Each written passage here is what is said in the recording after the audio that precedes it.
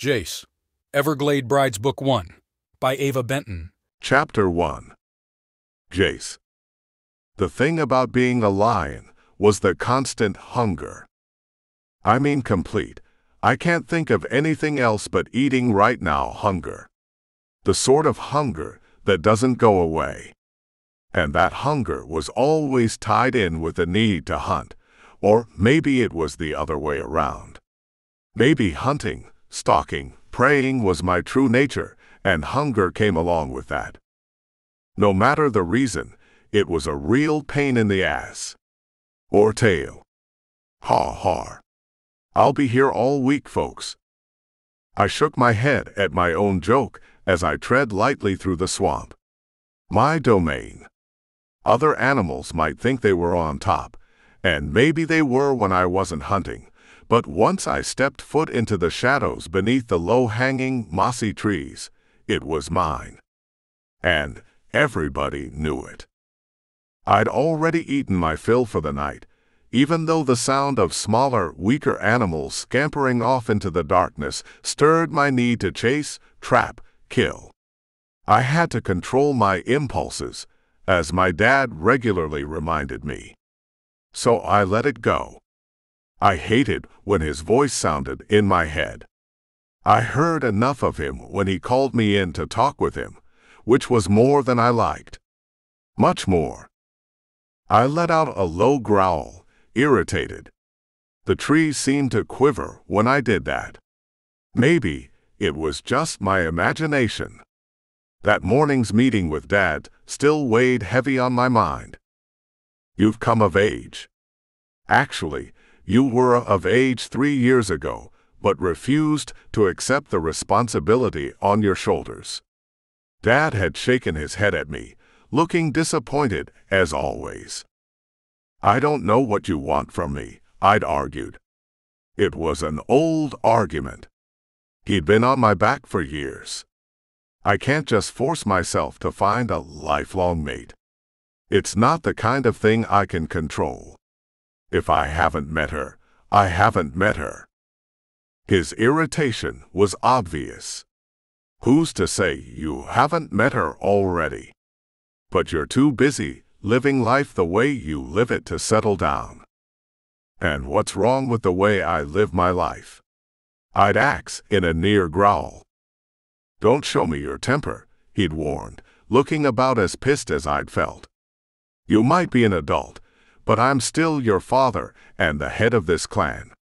And you'll take my place one day, and you need a mate. End of discussion. End of discussion. It didn't matter that I was way too young to settle down with just one mate for the rest of my life. What a ridiculous idea, incidentally. The thought that men and women had to pair off for the rest of their lives. And what did that have to do with the sort of leader I would be? It made no difference. None. I had been a leader my entire life. I never needed a woman by my side to convince others to follow me, to listen to my advice. Besides, if a mate was a requirement for leadership, why wasn't my father overthrown or forced out of his position when my mother died? I had a sneaking suspicion he just wanted to see me settle down and stop sleeping with anybody who looked good to me. Well, he could keep trying. Good luck to him. I let out a roar, not the loudest I could get by any means, but enough to cause even more scampering in the area. I let them go, all of them. I wasn't hungry anymore, not for food anyway. My apartment complex sat just beyond the edge of the swamp. A pretty convenient arrangement, and exactly why my cousins and I had chosen to live there.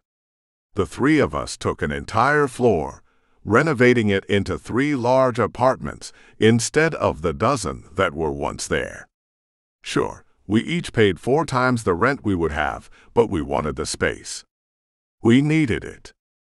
I'd left my clothes in a shady spot by the edge of the tree line, and when I shifted back to human form, I was quick to pull on the jeans and tee that sat there. How many wardrobes worth of clothes had I gone through in the early days before I could control my shifting? A man didn't shift into a lion without shredding his clothes, no matter how big he was. And I was always big, tall, broad, thick-muscled without even trying. It was a characteristic of the shifters. Even so, there was no comparison with the size I got to when I took on my lion form. The sky was dark. Good. The closer to party time, the better. I needed to get out there and get my dick wet. Dad wanted me to find a mate. Well, I had to keep trying, didn't I? It was only right. I snickered as I walked across the parking lot, flip-flops slapping against the pavement. I was alone out there, my sense of smell just as strong while in human form as it was in lion form. I didn't smell any threats. Even though the human world knew about the presence of shifters and had for the most part accepted us, mostly because they knew it was in their best interest to live side by side instead of as enemies, there were still outlying factions who refused to accept our presence. They weren't even the biggest threat, since most of them were all talk and no action. They could boast and brag all they wanted about what they'd do if they were in charge, namely, wiping shifters off the map. When faced with one like me, or a bear like my cousin Cord, or a tiger like my cousin Levi, they backed off mighty quick, usually with a big wet spot in the front of their pants. No, I was more concerned with the collectors. Even in my head, they got a capital C in their name. Humans with enough money to pay hunters to gather us for their private collections. What they did with us once we were theirs, I had no idea. Rumors ranged from slavery to keeping us caged like zoo animals. I didn't have any desire to find out. Hey, Jace. I couldn't help smirking when I ran into Lola as she left for the night. She wore the white button-down and black pants so many servers wore. She waited until she got to work to put on the cheesy vest and tie. Chain restaurant. Hey, Lola. Looking good tonight. She rolled her eyes. Yeah, I'm a real sex bomb in this crap uniform. Underneath it, more like. Stop it. She pushed me, one hand on my chest. I didn't move, of course. She was maybe 100 pounds. Not like she was trying to move me, anyway.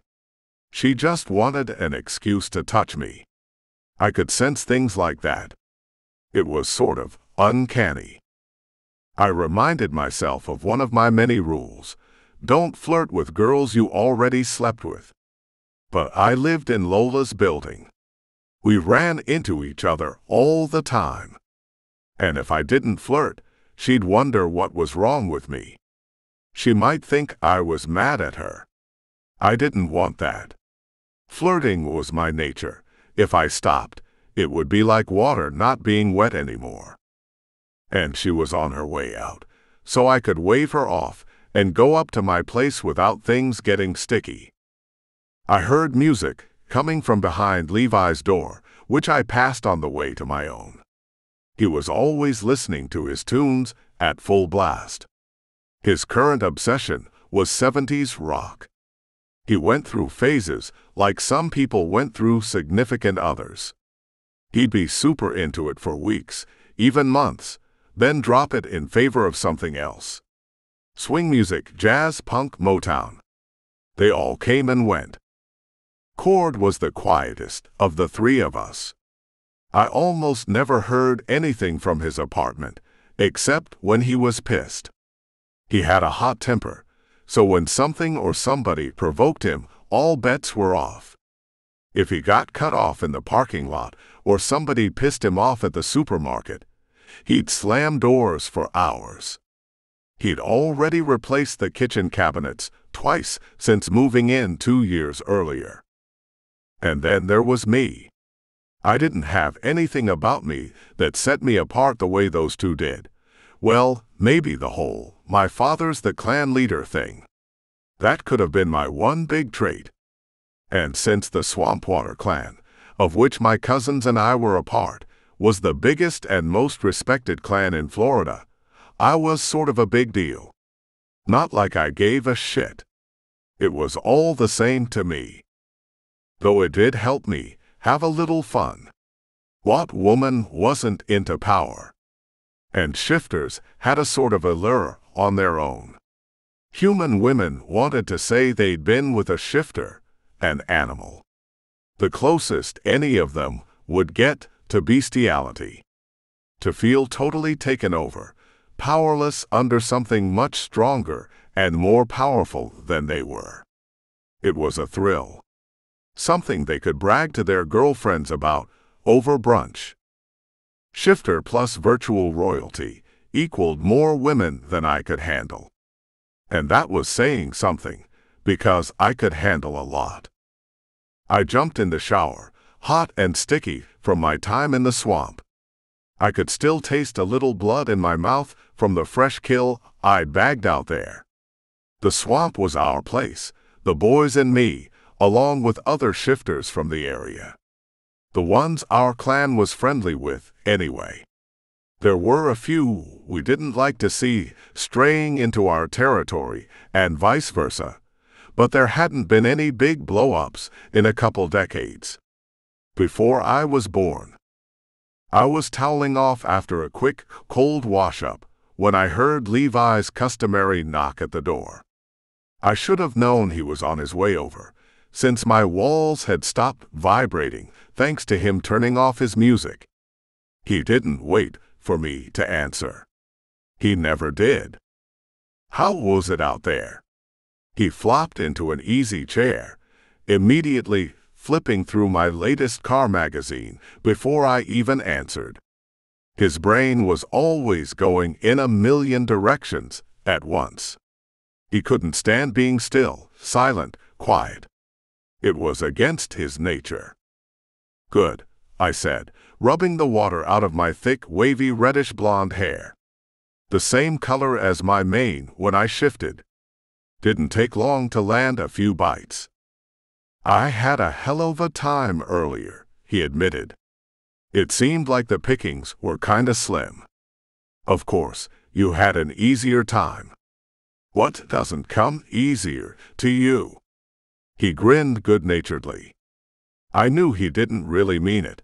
Always a fan of busting my balls. Not much, last time I checked. Except making his daddy happy.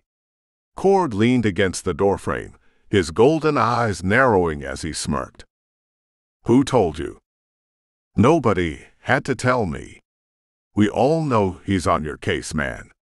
He walked through the high-ceilinged living room, his bare feet slapping against the hardwood floor. "But now that you mention it, word gets around." Who was listening in? Nobody had to. Everybody in the house could hear it, or so they tell me. He ducked into the fridge, the apartment's open floor plan allowing me to see him from where I stood in the doorway to the master bedroom. He pulled out 3 beers, tossing one to each of us before opening his own.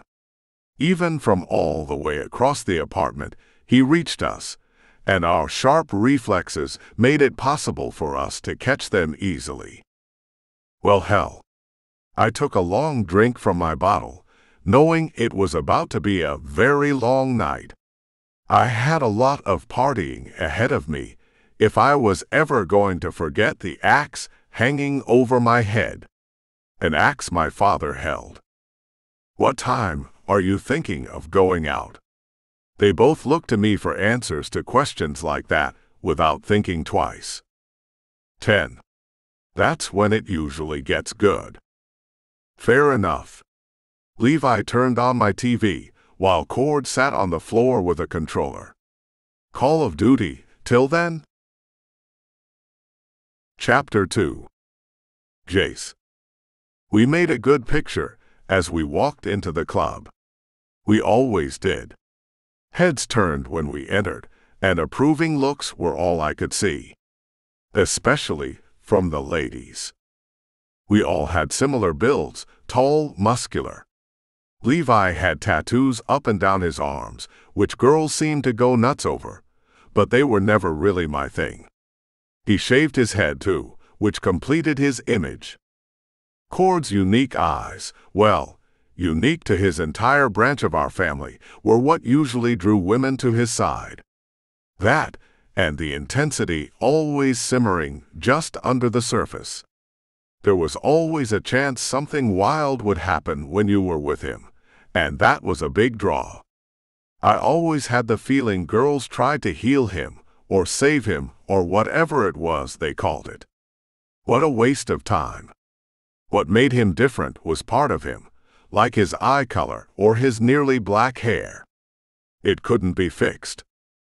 Immediately, we were surrounded by friends, acquaintances, strangers who wanted to become less strange. We made our way through the crowd, a big crowd even for a Friday night. I wondered what was up to bring so many people out. Some kind of college thing, Krista, one of the bartenders, explained. A big party for all the schools. Sometimes I wondered what it would have been like to finish college, but it just wasn't for me. I had a clan to lead one day, and everything I had to learn would come from my father. The few business courses I took and actually paid attention to would be enough. Damn, if I knew that, I would have rested up a little more today. Levi winked at Krista, who blushed. I figured she had to see a lot of guys in her line of work, but she always fell for Levi's charm. Most women did. You're young. I think you can handle it. She slid a beer his way, along with one for Cord and me. We'd already pre-gamed back at the apartment while we played video games for a couple of hours, but my buzz was started to wear off. I sucked down half my beer in one long gulp, letting it cool me down. The club was air-conditioned. Everything in Florida had to be air-conditioned in the summer, or else run the risk of people dropping from the heat. But the enormous number of bodies moving around made it feel a lot hotter than it normally would. I started wondering if being there was such a great idea. I loved having fun, but screaming to be heard over hundreds of other voices wasn't my idea of a good time. So they all decided to come to the Shifter Club to see if they could have a little dangerous fun. Cord smirked as he scanned the crowd. This happens all the time, I reminded him. Yeah, but now the place is gonna be full of groupies. I nodded, just as unhappy about it as he was. If there was one class of human to avoid at all costs, it was shifter groupies. They were only slightly less dangerous than the collectors and their hunters.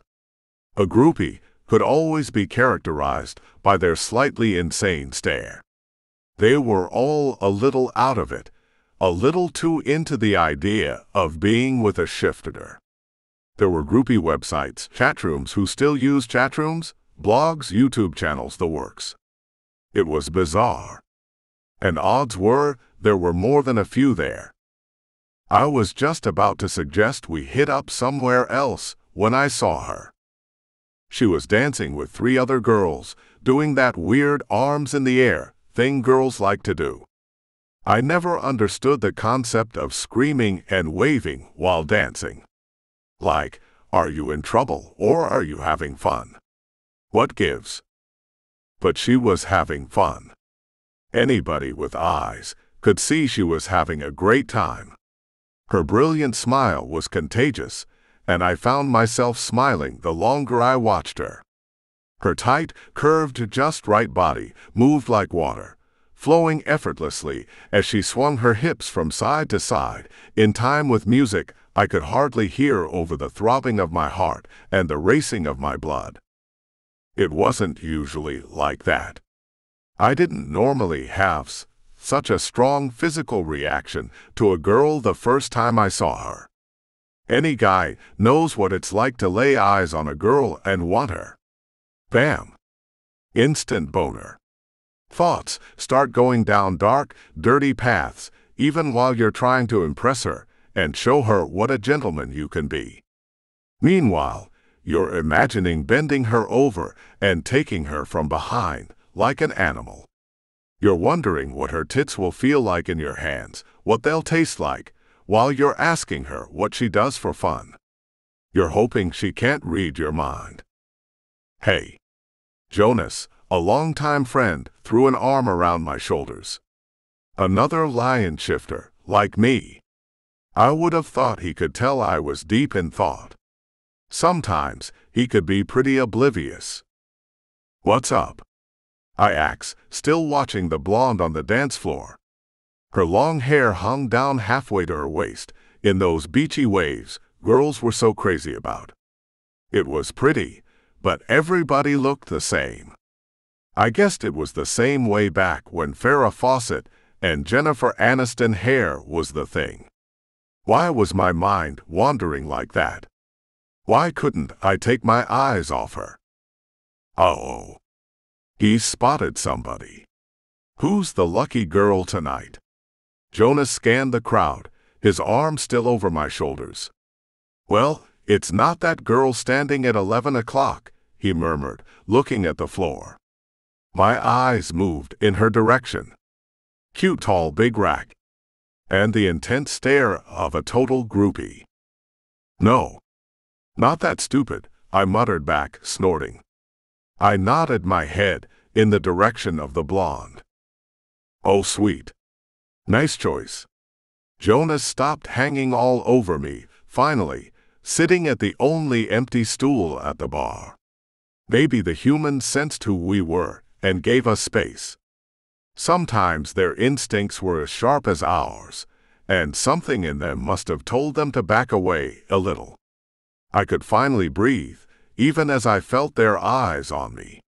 Girls and guys, all around my age, trying to make it look like they weren't staring even as they stared. Yes, we were shifters. In the flesh. I almost wanted to jump out and yell boo. Just then, she turned, still dancing. Her eyes swept over the bar, big blue eyes. They locked onto mine, then quickly skittered away. I grinned. She was beautiful. She lit the place up, as far as I was concerned. Like she had a glow all around her, an aura. But it was the way she looked away that reeled me in. It wasn't disgust. Some humans thought we were no good, garbage freaks, but why would she be at the club if she felt that way? No, it was embarrassment. Shyness. And all it did was make me want her more. She turned back to her girlfriends, and she must have told them to check me out because just like that, 3 pairs of eyes searched for me. I chuckled. She probably told them to be cool, but they were probably a little drunk. Nobody could play it cool when they were drunk. They approved of me, standing against the bar in my t-shirt and jeans. I might as well have been any of the other humans in the room, just bigger.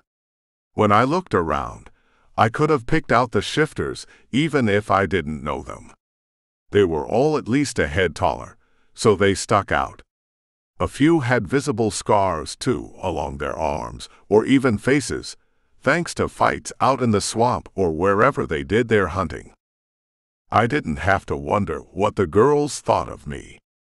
I could tell from the way they giggled that they hated her, could have clawed her eyes out for getting my attention. But they covered it up with laughter and encouragement. She glanced back at me over one shoulder, her cheeks pink. Was it the dancing or something else? Something a little more primitive in her core. You gonna take that one home tonight? Jonas asked, elbowing me. Why don't you find one of your own and stop narrating my sex life? I asked, elbowing him back. You know me. Already settled down, man. just here to blow off some steam. The ring on his left hand gleamed even in the extremely dim light of the bar. So go blow it off, I grinned. He took the hint, wandering away to bother somebody else. A great guy, the best friend I could imagine, but I didn't need him getting up in my game just then. I had to focus on the blonde, who had disappeared. Damn. I scanned the crowd, surprised at how frantic I was to find her again. What was with me? Chill, man. She can't have gone far. Probably just to the ladies' room, or maybe to sit for a second, even though there was nowhere to sit. She'd been wearing a pretty serious pair of heels, so her feet probably killed. No big deal. I looked over the heads of the other dancers, then around the perimeter of the central dance floor. No go. I spotted her halfway to the door. Damn it. Why was she leaving? There was obviously interest on both sides. Why not come over and talk to me, rather than going outside? Was I supposed to follow her? Was it a game to see if I was on the hook? Well, I was on the hook. I left my beer bottle on the bar and elbowed my way through the crowd. Cord and Levi were out there somewhere, but they wouldn't miss me. We tended to do our own thing when we went out. The air outside the club was heavy with humidity. I could almost see it in the air. What I couldn't see was her. Where had she gone? I'd seen her blonde head disappear out the door only 10 seconds earlier, maybe less than that. There were plenty of people hanging around out there, smoking, that sort of thing. My nose wrinkled at the acrid smell of smoke. She didn't strike me as one of them. I walked toward the parking lot, thinking she was actually leaving. I'd follow her if I had to. She'd have done something to me. I needed to know her, even if nothing else came of it. A line of dumpsters sat against the side of the club, just before the drop-off to the parking lot. I heard a weak cry, like a cornered animal.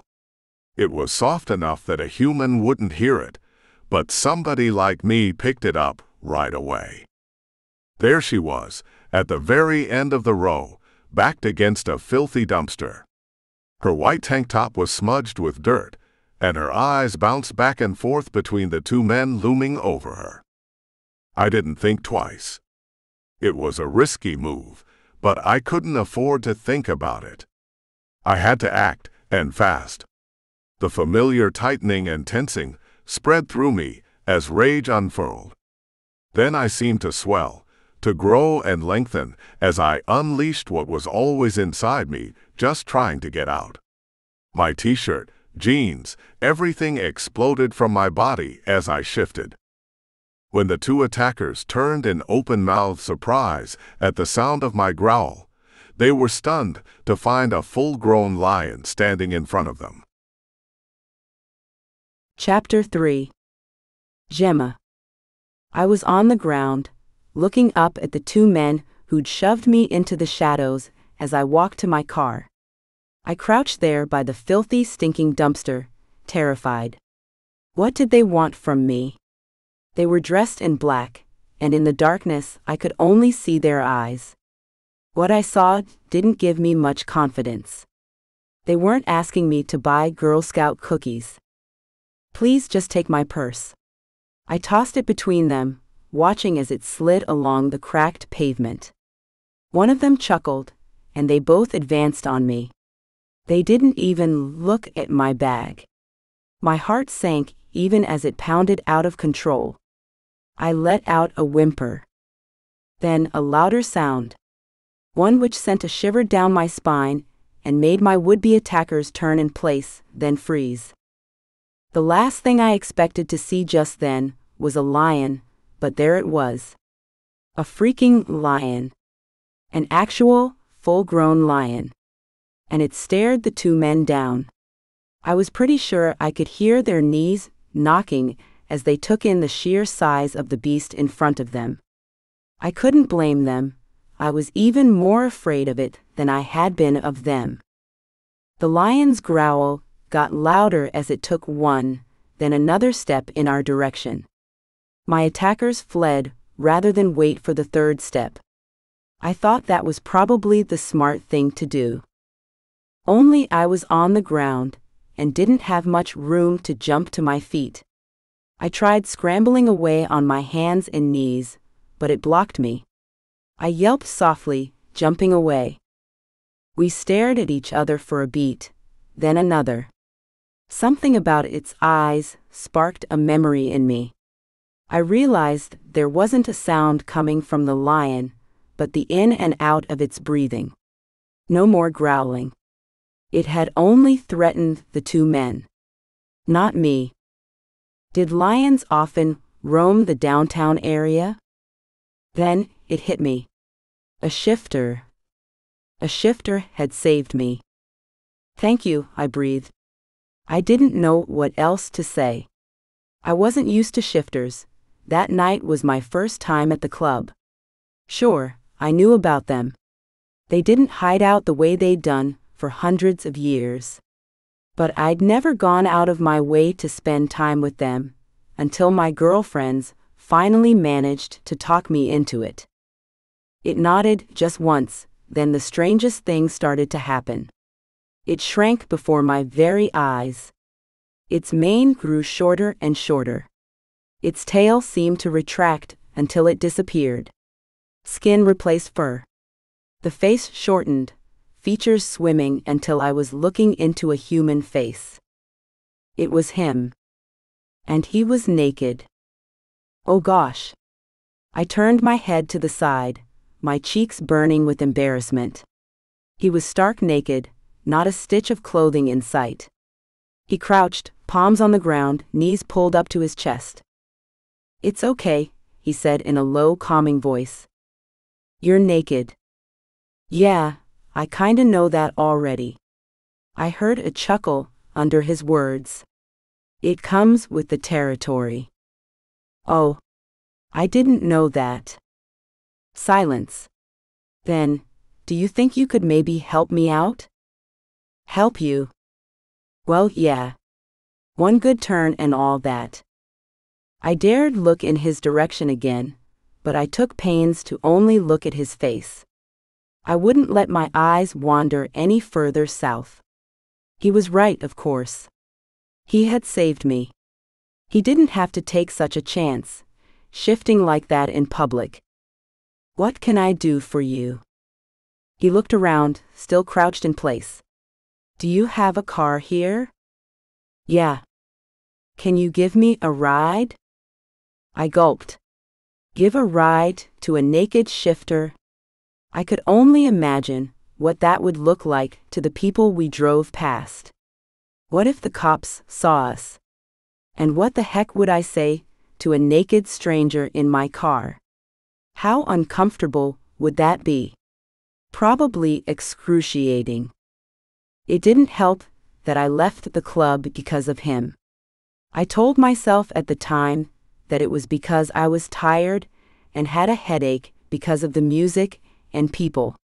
Really, it was because of the way he looked at me. It made me uncomfortable, but not in a bad way. Not scary. More like something I wasn't used to feeling.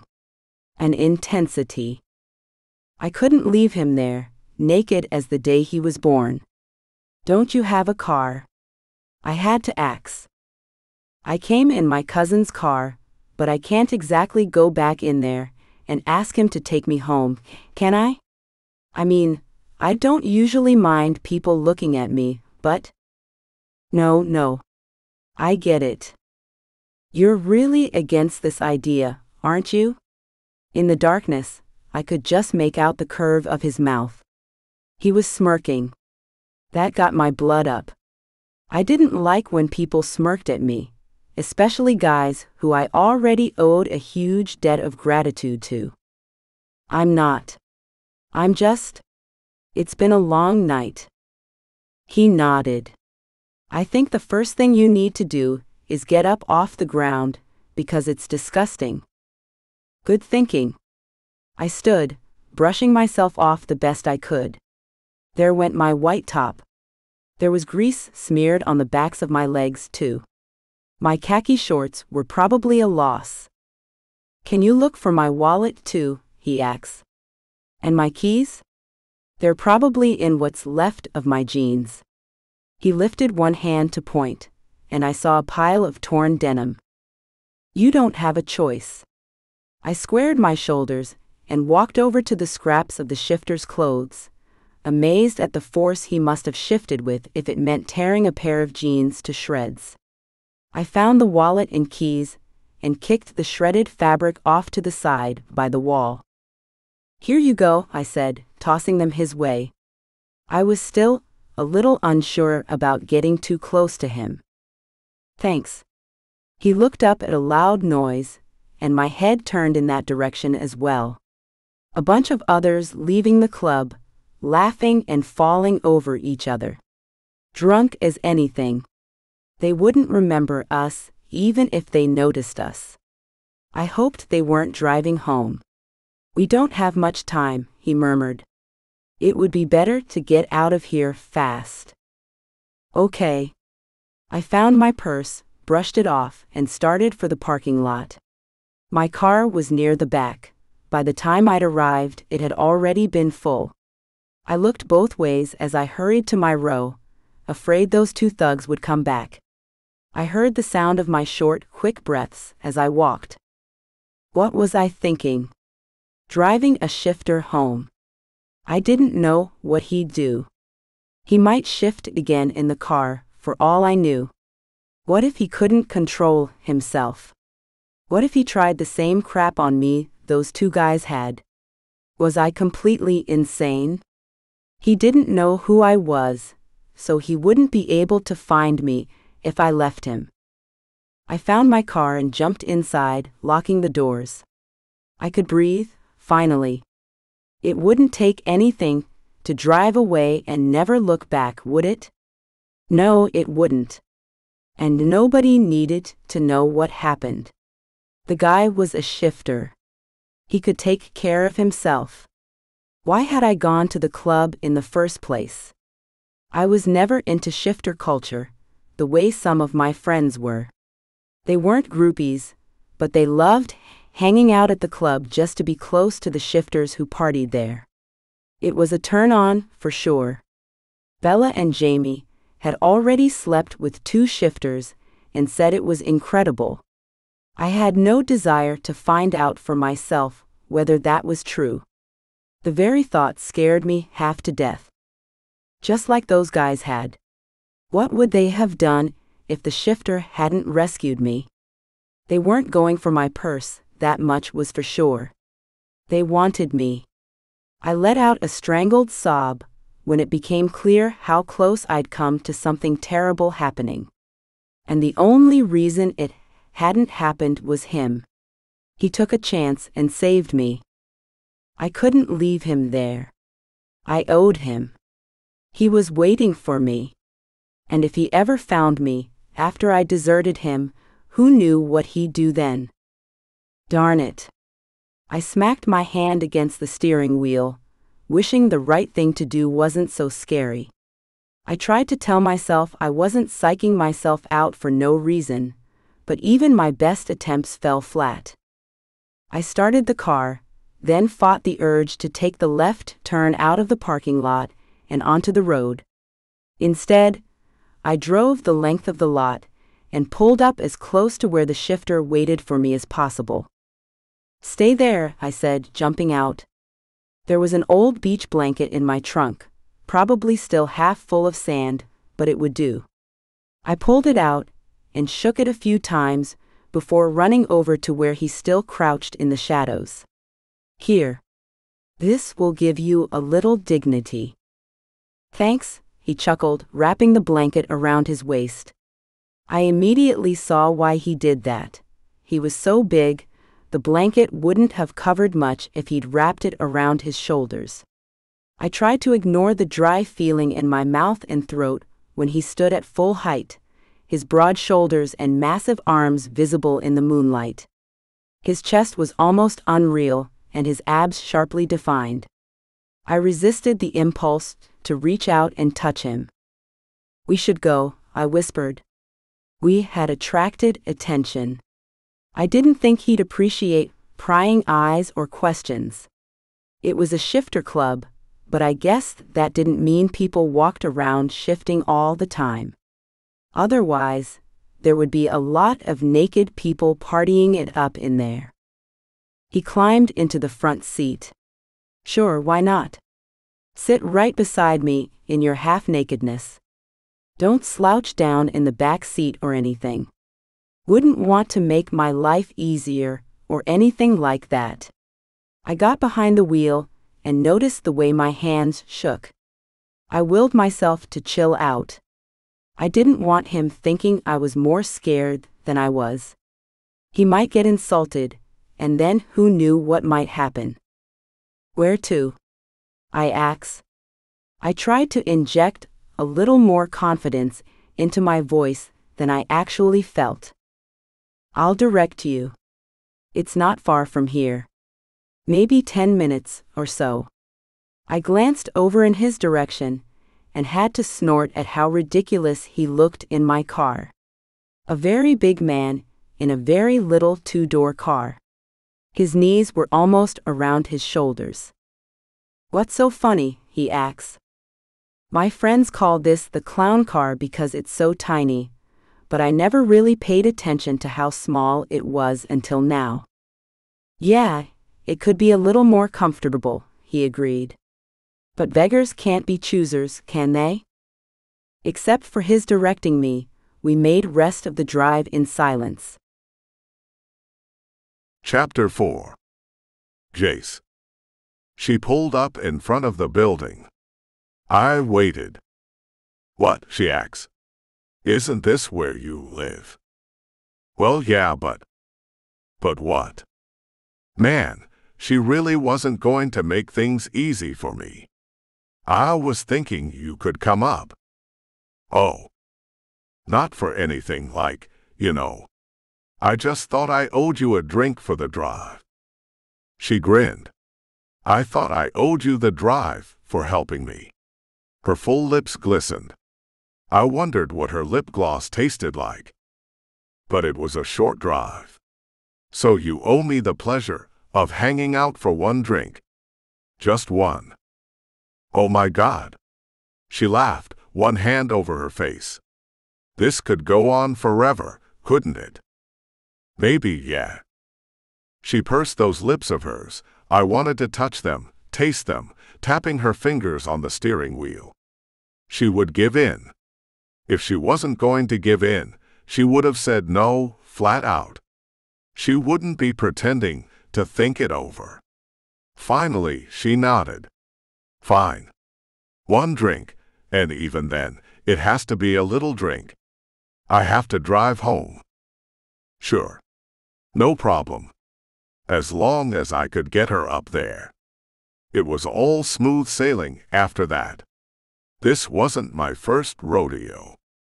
As I got out of the car, I felt her eyes on my back. "What?" I asked, not turning around. "Isn't it a little odd for you to walk in naked? Shoeless?" I grinned over my shoulder as we walked through the doors, then into the lobby. "You don't spend a lot of time with shifters, do you?" "Now that you mention it, no." "Is that a problem?"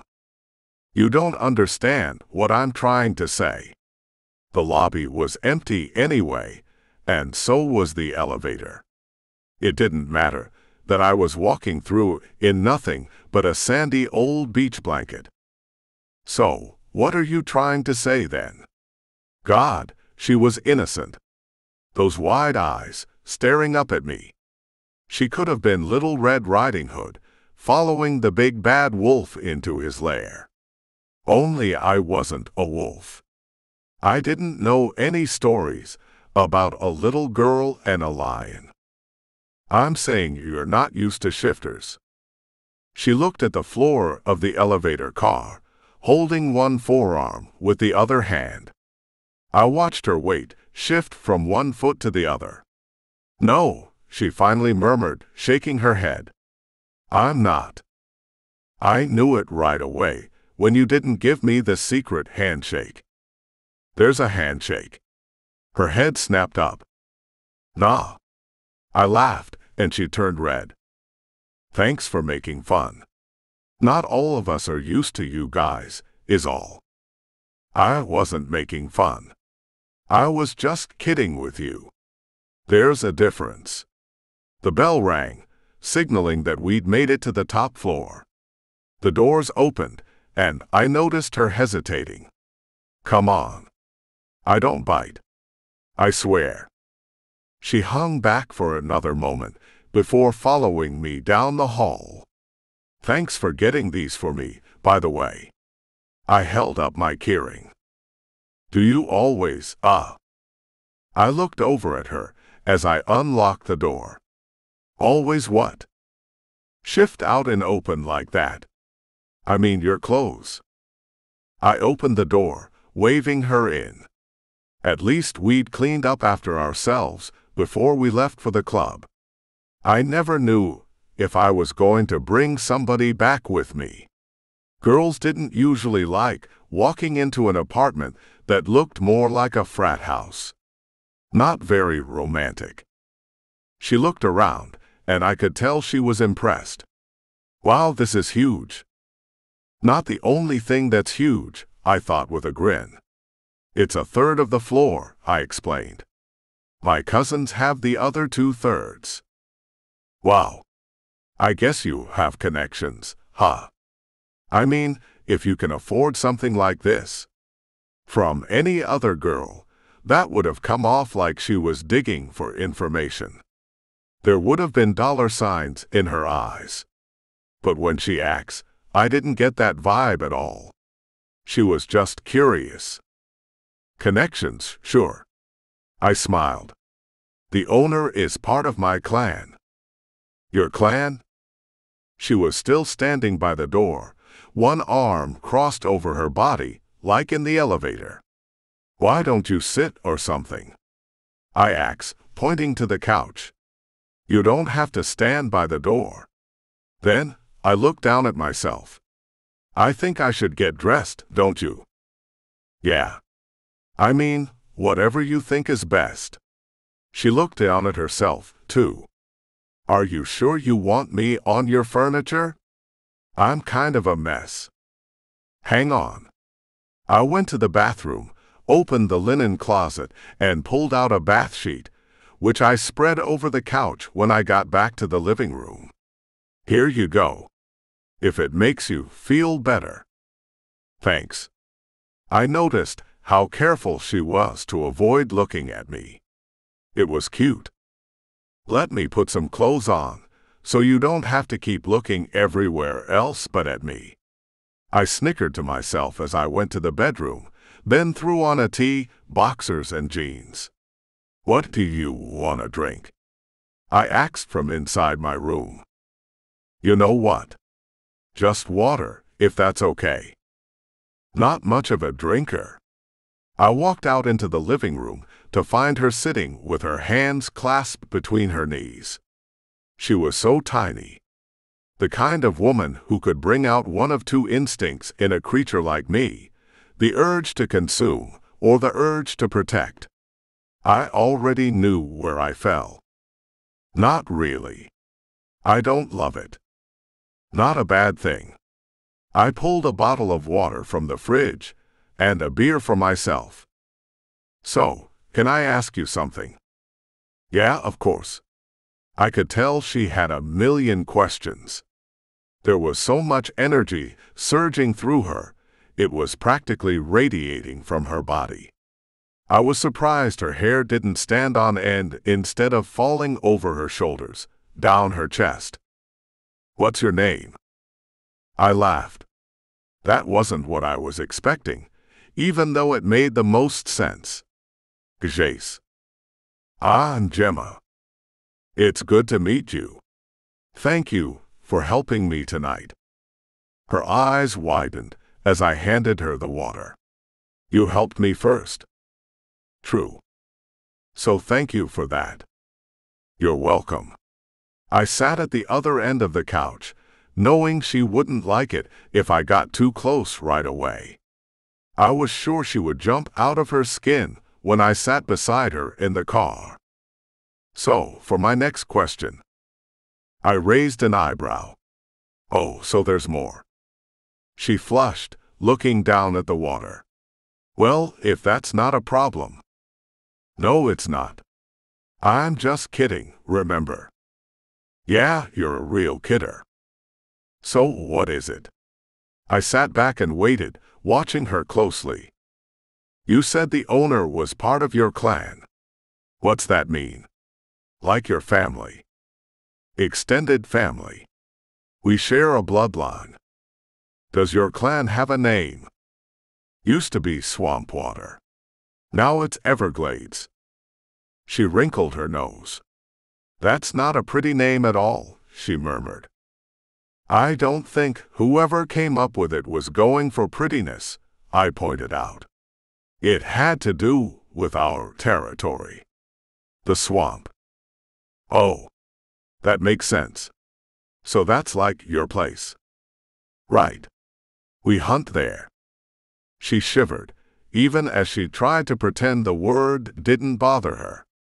I mean, it's how we eat. No, I get it.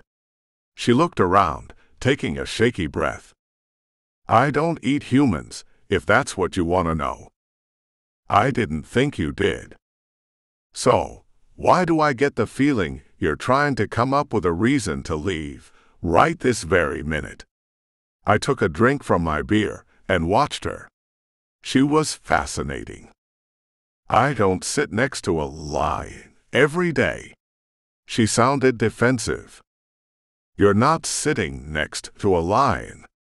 You're sitting next to a man who can turn himself into a lion. Are you one of those anti-shifter chicks?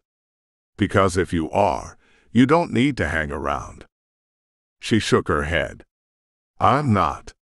I just don't know anything. Come on. I can't be your first shifter. You are. Is that so bad? It just doesn't seem likely in this day and age. Well, I'm sheltered. I admit it. We didn't have any shifters where I grew up. None that I knew of. I'm not even originally from Florida. I grew up in Michigan, for God's sake. Michigan. Home of the Lake Dweller clan. They stretch all the way back to the early 17th century. She stared at me, mouth open. You can't be serious. Sure am. Wolves up in that area, mostly. You probably saw them a bunch of times. Wow. That's a lot to handle. Are you sure you're not messing with me? Completely sure. What about your clan, then? She shifted a little, turning to me. I guessed she was getting more comfortable. How long have they been here? The first of us came over from Spain in the 1400s. That long ago. That long ago. Our history stretches back longer than any other clan, so we're sort of the leaders of the other clans. In Florida. In the country. Wow. Her eyes went round. Are you like a prince or something? I laughed, shaking my head. Not quite. But I'll be leader one day, like my dad is now. Is he a lion, too? I nodded. She looked like she'd already heard more than enough for one night. I liked telling her about it, if only because I'd never met anyone who didn't already know. Maybe I was sheltered. That had to be it. I lived in a bubble of shifters and humans who were close enough with shifters that they already knew what was up. How old are you? Really? 25. Really, though. I heard shifters don't age the same as humans. I'm 25. There was no sense in trying to explain it to her. She was right, we didn't age the same. I'd been wandering around Florida for 70 years, even though I'd only physically aged 25 years. It was too complicated, and there was no point in spending the time laying it out for her when I would never see her again. The idea sent a twinge to my chest. I didn't like the idea of having to say goodbye to her, but she didn't exactly seem to be warming up to the idea of getting friendly. And there I was, thinking I'd be able to get her into bed. She looked around again. This is a really nice place. I like your TV. The 60-inch flat screen was mounted on the wall across from where we sat. Thanks. Would you rather be human? It all came out in one jumble of words, no space in between. Like she forced it out before she could convince herself not to ask. Wow. I shrugged. No. I like the way I am. No offense. None taken. I just thought it was worth asking. I don't blame you. We sat there for a long time, looking at each other. I could tell there was so much more she wanted to know, just like there were a million things I wanted to know about her. Everything from her middle name to her favorite pet to the first time she fell in love. I wanted her to tell me every single thing there was to know. But that wasn't the kind of thing a man asked a girl to do. Not a girl he'd just met, who looked like she was ready to jump off the couch at any second. Well, I should go now. Sure enough, she stood. But she smiled. Thank you for answering my questions. I didn't mean to come off like some, I don't know, groupie or whatever. Believe me. I've met more than my share of groupies, and you didn't act like them. They're pretty nuts. She smiled. Thanks. And especially thanks for helping me earlier. I know you didn't need to do that. They wouldn't have left me alone if it weren't for you.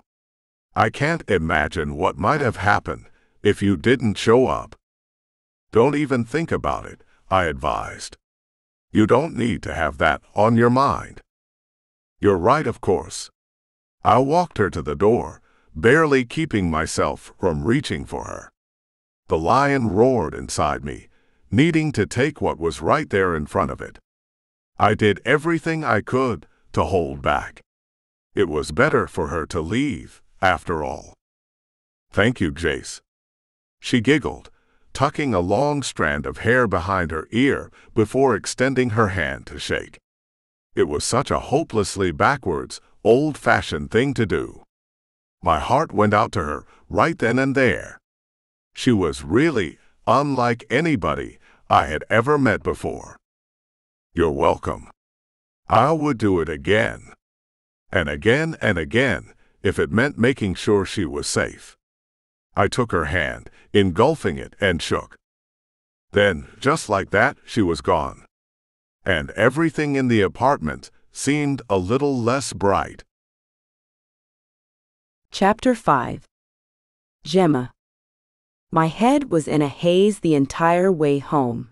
In fact, it wasn't until I pulled into my usual spot beside the door to my second-floor apartment that I realized I'd driven home. I'd operated totally out of reflex. Sort of scary that I could make a 15-minute drive without thinking about it.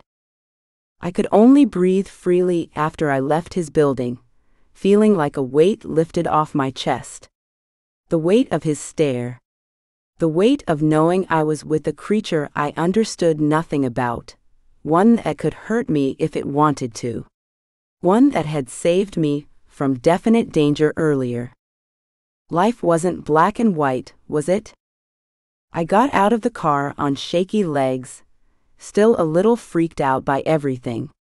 The thought of what might have happened if Jace hadn't come along was almost too much to consider, but I couldn't help remembering the eyes of the men as they leered at me. The thought of a long, hot shower was enough to send me almost running for my front door, where a flight of steps would take me up to my place. Home had never looked so good. A noise in the shadows. A shuffling or a moving noise. I stopped short of the little entryway where my door and the one for my downstairs neighbors sat. I noticed for the first time that the overhead light was out. It wasn't out when I left for the club. I took a step back, away from the darkness, and back into the light from the lampposts dotting the parking lot and the big full moon.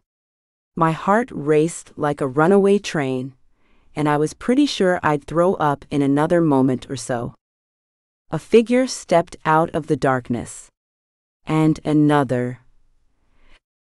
And I knew them both. No. I turned to run, but they were too fast for me. One grabbed my arms, the other clamping a hand over my mouth. I was no match for them. They were too big or I was too small. Either way, I wasn't about to escape. "We're not trying to hurt you," the one holding my arms whispered as they dragged me into the entryway. That was never the idea.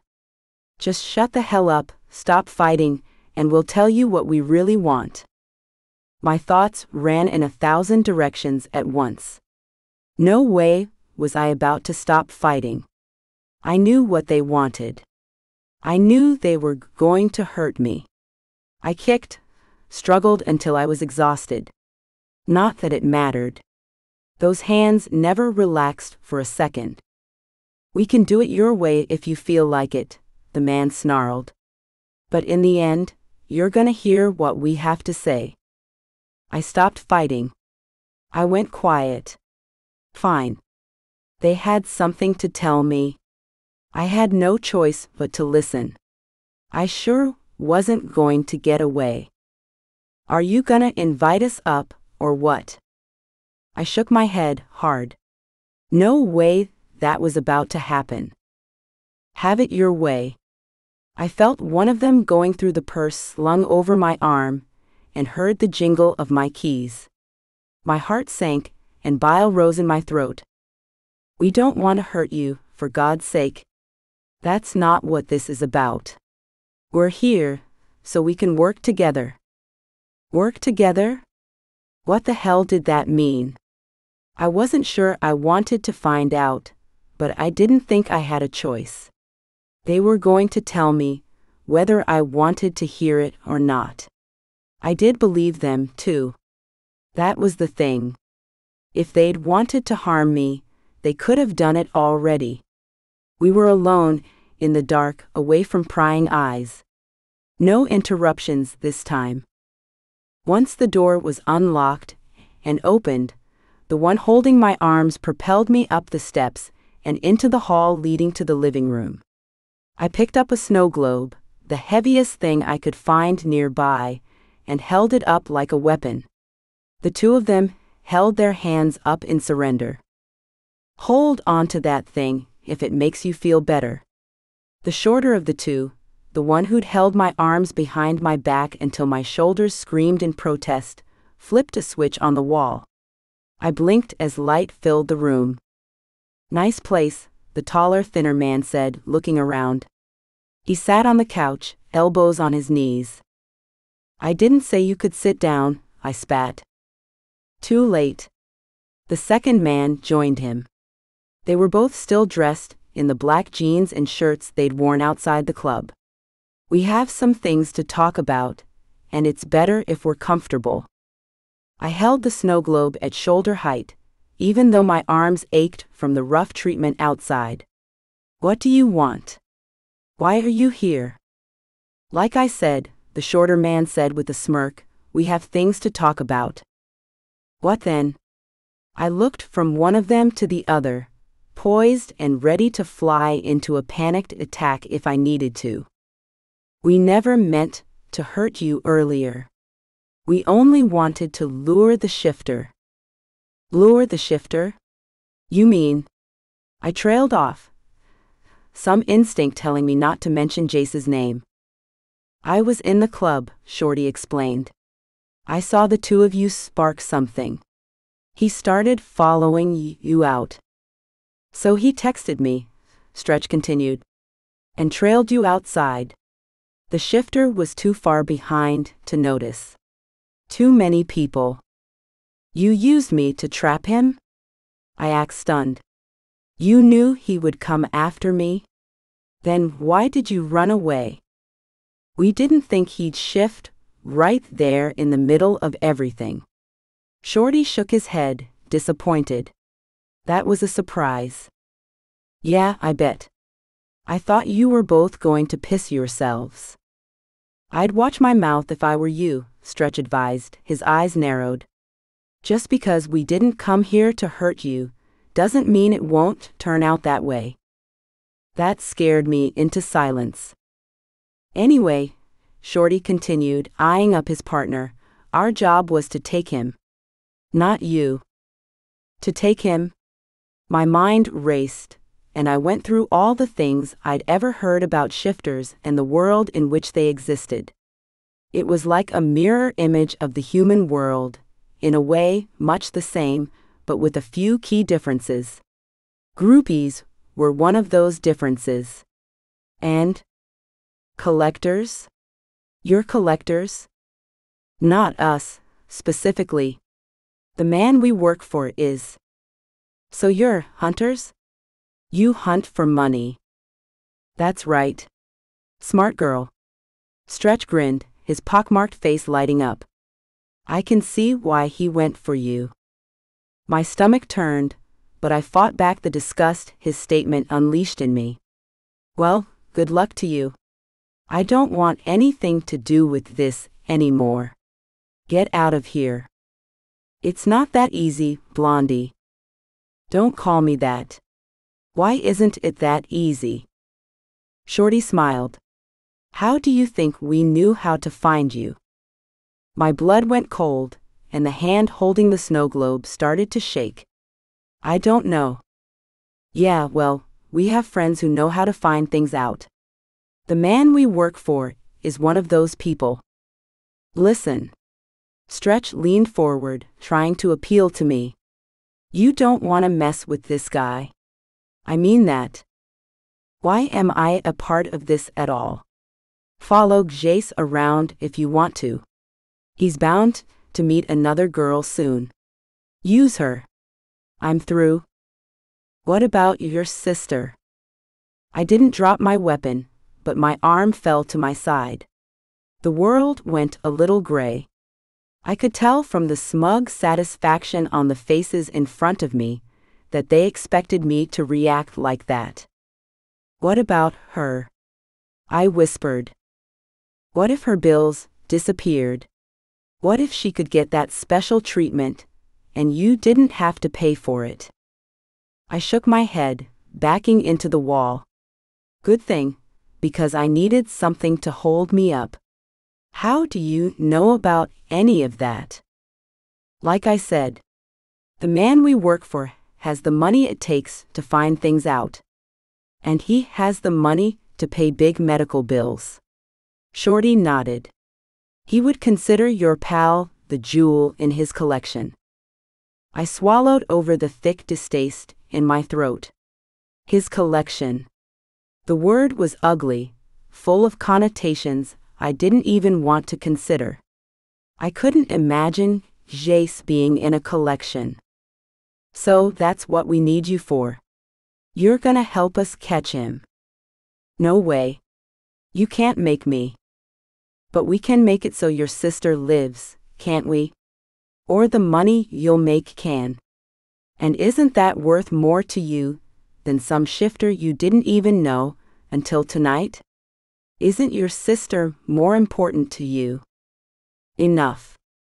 I dropped the globe, clamping my hands over my ears. I don't want to hear any of this. Get out of my apartment, damn it. They both chuckled. It's cute that you think you even have a choice, Stretch sneered. But you don't, so you might as well give up hope of that right now. We know how important your sister is to you, and so does our boss. You'll do what he wants if you want your sister to live. I shook all over, so I wrapped my arms around myself to try to stop. I couldn't. It was pointless. We'll see ourselves out. You have a lot to think about. I won't do it. We'll be in touch. I said, I won't do it. I shook my head as they stood up, turning toward the hall and the stairs leading down and out. Sure. I heard them snickering as they left. I wanted to scream at them, to tell them they were garbage, filth. Jace had more honor and strength in his pinky than they had in their entire bodies. I hated them. I wanted to see them dead. How dare they even touch me? I didn't say a word. I only sank to the floor, my arms still wrapped around me. I couldn't forget Jace's face.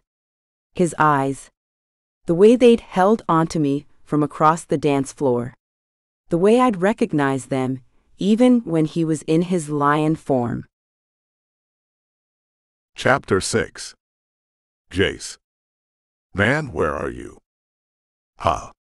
I looked at Levi, who sat beside me on the floor. You totally got your head blown off there, and it's like you walked right into the ambush. And you didn't even react when it happened. Oh, sorry. I put the controller on the floor at my feet. I hadn't been paying even a little bit of attention. My mind had wandered the way it had been wandering for a week. No matter what I was doing, I was thinking of her in the background. And whenever I did something that didn't take too much brain power, like playing Call of Duty with my cousin, she filled my thoughts. What's going on with you? He asks. You've been a basket case for days, man. Have I? I got up to avoid him seeing my face, walking out to the kitchen. You hungry? Always, but that's not what we're talking about right now. I pulled 2 porterhouse steaks from the fridge, leaving them out on the counter to warm up a little while I got things ready in the kitchen. So, what are we talking about? We're talking about you being so distracted all week long, man. You're not usually like that. I shrugged, my back still to him. If I acted like it wasn't a big deal, maybe he would let it drop. Sometimes I told myself things like that, even when I didn't believe them. I guess I just have a lot on my mind. You know, Dad's been coming down hard on me. Yeah, I know all about that. What's the big rush? I shrugged again as I unwrapped the steaks, then salted and peppered them. I wonder if he knows something I don't know. What? Do you mean you think he's sick or something? Or he wants to step down? I'd definitely wondered about that, but I didn't want to make a big deal out of it in front of my cousin. We were close, and I trusted him, but I still didn't want rumors stirring around in the clan. I don't think so. He just loves busting my balls, is all. You know how he is. Yeah, I know. You're not the only one he's tough on. I grinned over my shoulder, remembering some of the times Dad had taken Levi to task for doing something stupid. He only winced, probably remembering the same thing. If he was willing to think about Dad and not about Gemma, I was fine with that. He didn't even know about her. I hadn't told anybody. As far as my cousins knew, I went home alone that night after leaving early. The noise and the crowd were too much for me, I'd said, and it wasn't far from the truth. Hadn't I already been thinking about leaving before I saw her? The cast iron skillet was hot, so I added butter before tossing the steaks in. I didn't need to ask how Levi wanted his. Rare, of course. Same as me. A couple of minutes on one side, then the same on the other side. I dropped a piece of butter on top of both after taking them out of the skillet. "You make the best steaks," Levi said as he tore into his. But I couldn't enjoy it. I hadn't enjoyed anything for a week. I should have gotten her number. I should have found out her last name. There were so many things I could have done to make sure I'd be able to get in touch with her again. What was it about her that made it impossible to forget? I could still smell her sometimes, the mix of perfume and sweat she'd carried around on her skin and clothes that night. Her shampoo, her soap. "Dude, you left again." He snapped his fingers in front of my face. "What's going on? And don't tell me again that it's your dad, because I know there's something more than that. I've known you for too long to swallow your bullshit." I wondered if I could tell him and trust him to keep quiet about it. At the very least, I wanted to know that he wouldn't give me shit. And I didn't believe he wouldn't. But he wouldn't let me go without an explanation either. He was like a dog with a bone when it came to finding out the truth. Maybe it was the sixth sense we all had, or our sharp instincts. Whatever it was, it made him a pain in the ass sometimes. "So, are you gonna tell me?" I sat back in my chair with a sigh, looking across the small kitchen table to where he sat, waiting. "Remember going out last week?" Yeah. Vaguely. I'm not senile yet. "And I left early." "Yeah, like a wuss." "Right, whatever." I sighed. "There was a girl." I knew it. I knew it. I knew it. I knew there was a reason you left early, and you didn't want to tell me. What, was she sort of a dog? Like, were you embarrassed to be seen with her? No. It wasn't like that. I told him the story, the Cliff's Notes version. How I'd gotten there just in time and shifted, how she'd driven me home. "But why did you follow her out in the first place?" he asks. He would ask that, wouldn't he? I don't know. Honestly, I don't. She was leaving, and I wanted to talk to her. So, I followed her out. A slow, knowing grin spread over his face. "I see. You don't see anything." "Yeah, I do. I see just fine." "Whatever, okay. It's pointless. I don't know how to find her now, since she wasn't totally sold on the whole shifter thing. She was, like, completely unfamiliar with us. She had a million questions." Something crossed his face. He frowned, like he recognized some part of what I was talking about. "She didn't know anything about us." "Right. Was she there with girlfriends?" "Like a few of them." I nodded. "Yeah, she was dancing with them when I first saw her." He nodded. "Was her name Gemma?" I sat up straighter. "How do you know?" He grinned. "You already said I don't see anything, so I guess there's nothing I can tell you. So help me, I'll beat the hell out of you right now." Okay. I hooked up with one of her friends that night. She was talking about Gemma, how she left early because she had never hung out with shifters before and wasn't crazy about being there. "Do you have the friend's number?" "Why? Why do you think?" He chuckled as he slid his phone from his pocket.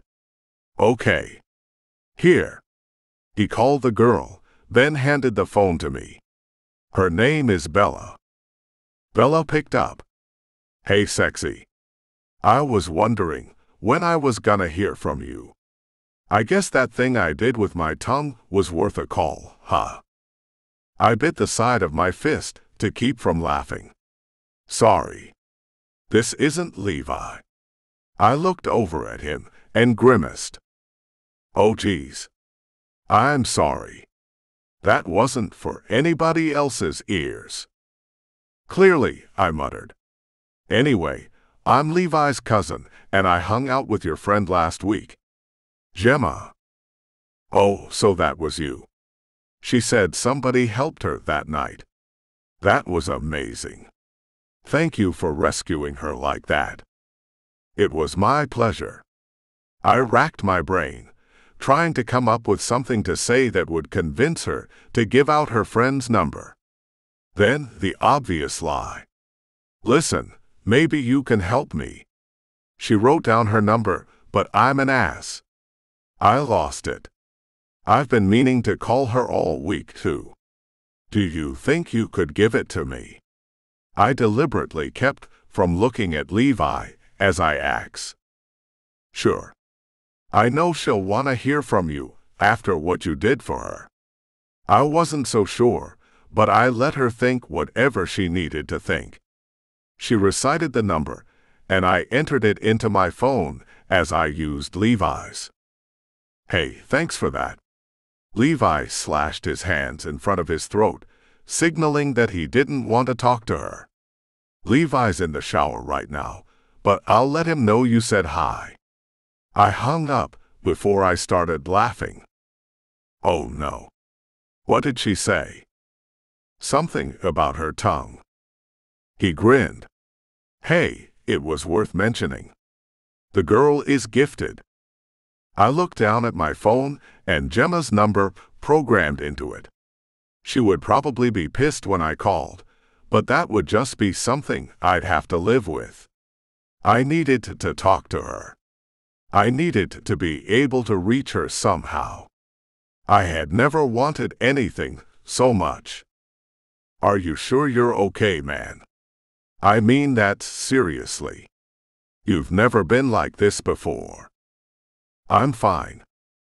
"Are you sure? I mean, she's just a human chick." I didn't love hearing him talk about her that way. Yeah, she was just another one of them, but that didn't mean she wasn't worth anything. Shifters mated with humans and other shifters. There weren't any rules. Not that I was thinking about mating with her, of course. I was just reminding myself that it happened sometimes. Humans weren't worthless. He must have seen the look on my face, though, and it must have given me away. "Hey, I don't mean it like that. I just meant you've known a lot of girls before, and you never acted this way about them. She must be pretty special, I guess." "She's okay. It's just that, I don't know. We had a moment. She was in trouble, I helped her, and we had a moment. It was more than just hooking up, you know. I guess that's it." "You felt funny about her before that even happened," Levi reminded me. I wished he would keep his mouth shut. I didn't need him reminding me of that. Yeah, well, maybe I knew something. Like I felt she was in trouble. It can happen. He nodded thoughtfully. "Yeah, I've heard of that happening," he finally admitted.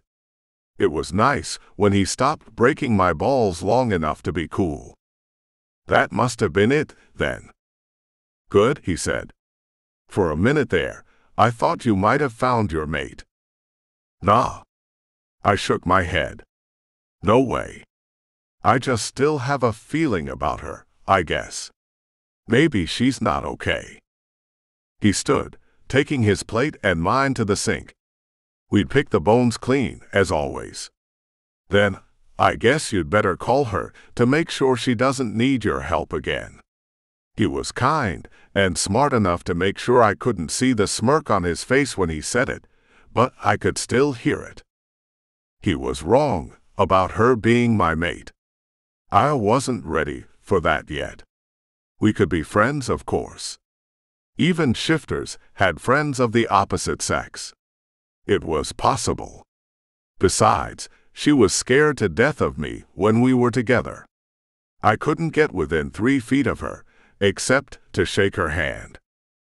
but I didn't need to be close to her to feel what was obviously between us. I'd been able to feel it when she was on the dance floor and I was across the room. That was why I'd followed her, of course. I could admit that much to myself. Something had pulled me to her. Something I had never felt before.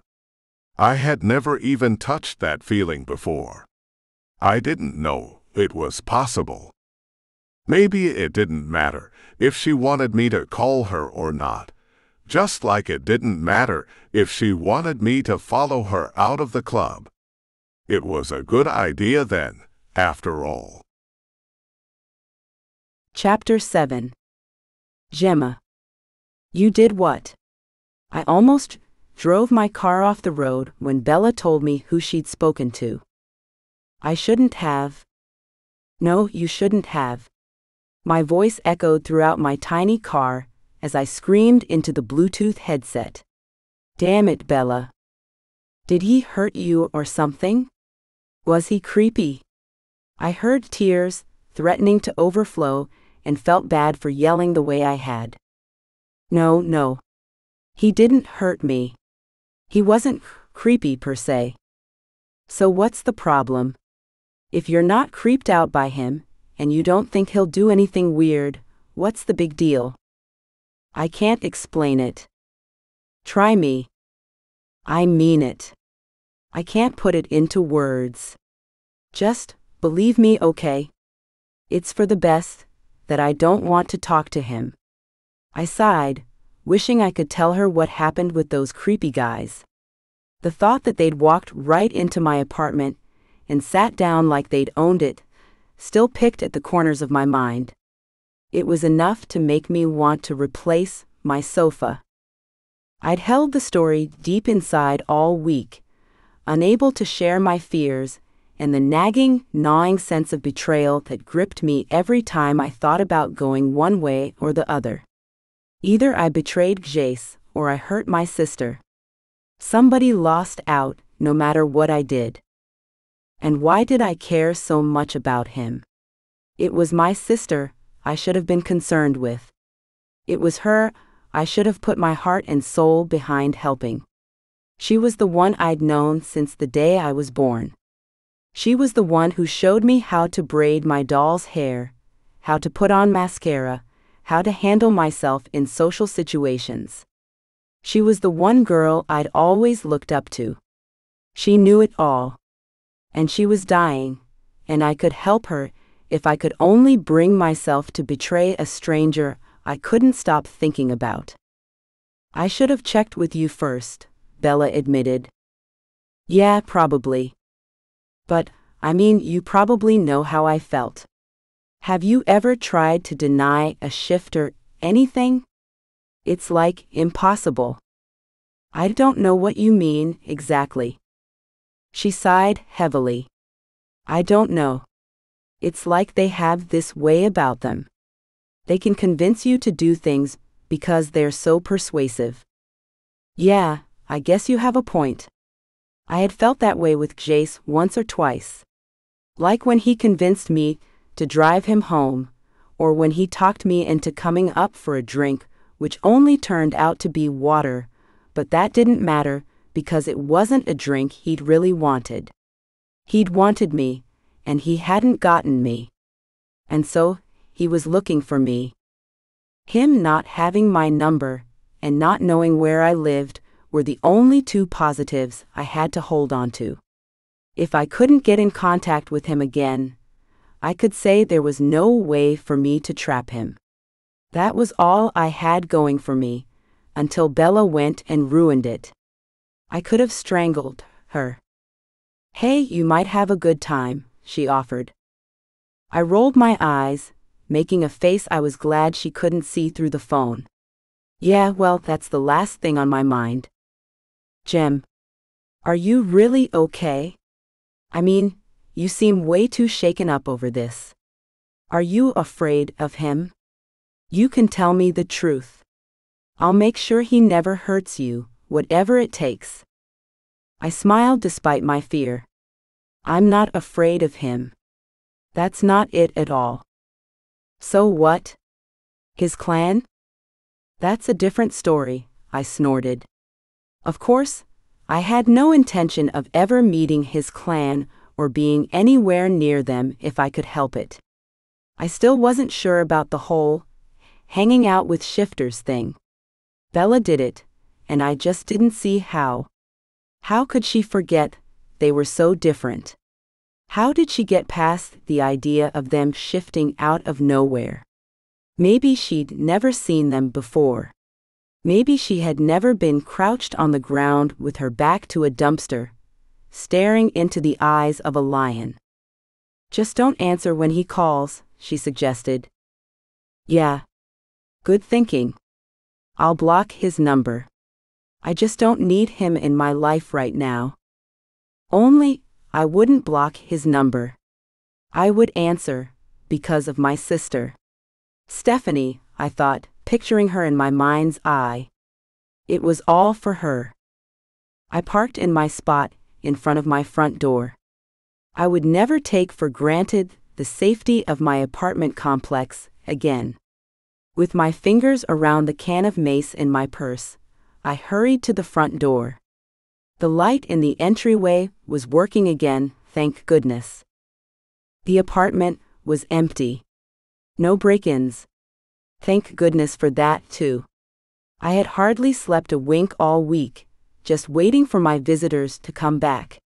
They'd used my keys the first time, but I didn't put it past them to break in if they had to. I didn't put anything past them. He was going to call me. I had to answer, and I had to pretend to be friendly and light-hearted. I couldn't let him know anything was wrong. And he'd sense it too. I was sure of it. I needed to put thoughts of Stephanie and the collector out of my head. There was a picture of Steph and me on one of the end tables, and it caught my eye as I dropped my bag on the couch. She was so pretty, always the prettiest girl I knew. We looked alike, with the same blonde hair and figure, but she had that certain spark that brought everything together. I'd always felt plain next to her, with her wit and charm.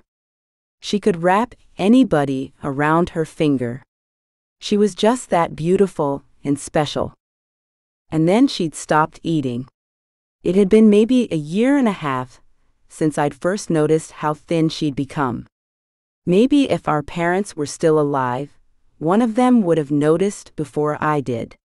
But I was a junior in college at that time, with not much extra bandwidth to worry about my sister.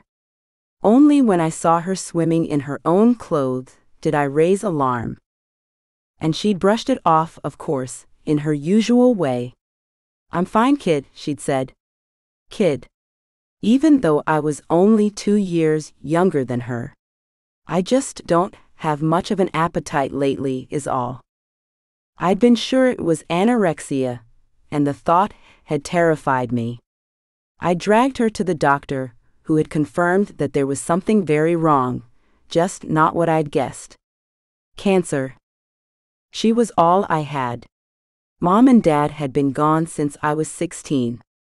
Just another car crash, in the middle of a long, cold Michigan winter. I'd followed Steph to Florida for college, just to be near her. And I was looking at the possibility of losing her too. Bills were piling up, and she had no way of paying them since she was too weak to work. There were treatments with a high probability of success, since she was young and had been in excellent health before she got sick. But they were way too expensive, so we'd ruled them out up to that point. I wondered who the collector was, and if they had any idea of how cruel they really were. Dangling the possibility of saving Steph's life in front of me like a big, juicy carrot. Knowing which way I would go, because I loved her so much. I knuckled tears out of my eyes, refusing to give in to tears the way I had so many times over the last week. I was sure my body would dry up and blow away like a dead leaf, since I'd cried out much of the moisture in it. Torn, unable to move forward in one direction or another. Loving my sister, but feeling a twinge of something stronger than guilt when I considered betraying Jace. It was like he heard me thinking about him. The phone rang. "I hope you're not mad that I called your friend," he began, not even bothering to say hello. "This is Jace. I know you called her. She called me." I leaned back against the couch cushions, closing my eyes. If only he were human, just a regular guy. I could be happy that he was so determined to find me. I could feel fluttery and flattered that a hunk like him would go out of his way to get my number. A single tear rolled down my cheek. "So you're not mad?" "No, I'm not mad." "You're sure?" "Positive." I smiled a little at the sound of relief in his voice. "Great. So you'll come out with me tonight then?" "You're assuming an awful lot right now. For one, that I don't have other plans tonight." "You can cancel them." "You think you're pretty persuasive, don't you?" "Aren't I though? I mean, tell me the truth. Don't you want to come out with me?" The thing was, I did. I really did. Not because of the collector or my sister. I wanted to be with him again, even if he left me feeling unsettled and unsure of myself. I had never felt more safe than I had with him. The fears of him shifting were unfounded, I realized. He wouldn't hurt me. He'd helped me. He'd protected me. And that was what he would keep doing, as long as I gave him the chance. How I knew all that, I had no idea. It all came to be like one big download from somewhere out in the ether. It took my breath away, the certainty that I had nothing to worry about from him. Instead, I had to worry for his sake. "Are you still there?" he asks. I imagined him back at his apartment, lounging on his deep, plush couch, watching TV, or cooking something up in his chef's kitchen. Wait. Did shifters eat regular food? "Do you eat?" I blurted out, before clamping a hand over my mouth. "Do I eat?" Everybody eats. You know what I mean. Regular food? Yeah. Total facepalm moment, right there. Of course. I prefer meat. Nobody would ever mistake me for a vegetarian. But yes, I eat. Why? Are you asking me out to dinner? What? No. No. That wasn't why I asked. I fidgeted, wishing I'd learned how to keep my mouth closed. I have this problem sometimes, where questions fly out of my mouth before I think about them. It's pretty stupid. Something comes into my head, and I start talking. "It's not stupid," he said. "It's refreshing. You're being nice." "I'm usually nice." I grinned. "Either way, thanks for not telling me to mind my own business." I wouldn't do that. And I believed him. That was the crazy part. I didn't know him, but I felt like I did. And my instincts told me I was right. "So, are you free tonight or what? I would really like to see you." I had no reason to say no, even though the stabbing, burning guilt in my gut told me otherwise. I shouldn't say yes. I shouldn't. I should tell him to forget he ever met me. But I couldn't do that, either. I was still holding my sister's picture in my lap. The two of us smiling, arms slung over each other's shoulders. That was the last Christmas Mom and Dad were alive. We had no idea then what we were facing in just a couple of months, and then 4 years down the line. We could afford to be happy, carefree. "All right," I murmured, making up my mind. I was doing it for Steph, after all. 8. Jace. I told her to dress up, since I had decided to go all out. She wasn't the kind of girl I could just take to a burger shack and expect to be impressed. There was a lot more to her than that. Class. Grace. Again, how I knew I couldn't have said. But I did know. I knew her. I knocked at her front door, wearing a thin suit of lightweight material that helped me survive the Florida humidity. Sometimes I wished we were part of the New York clan or the Minnesota clan. Florida might have had Disney World and plenty to eat out in the swamps, but otherwise, I could do without the weather. I actually liked snow the few times I'd been exposed to it. Gemma opened the door, and the sight of her took my breath away.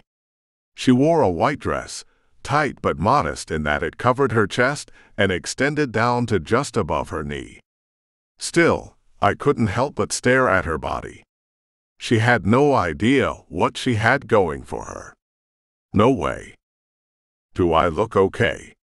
She touched a self-conscious hand to her hair, done up in a high bun. You look better than okay, I murmured, offering her my arm. She reached out slowly, tentatively, before resting her hand on my elbow.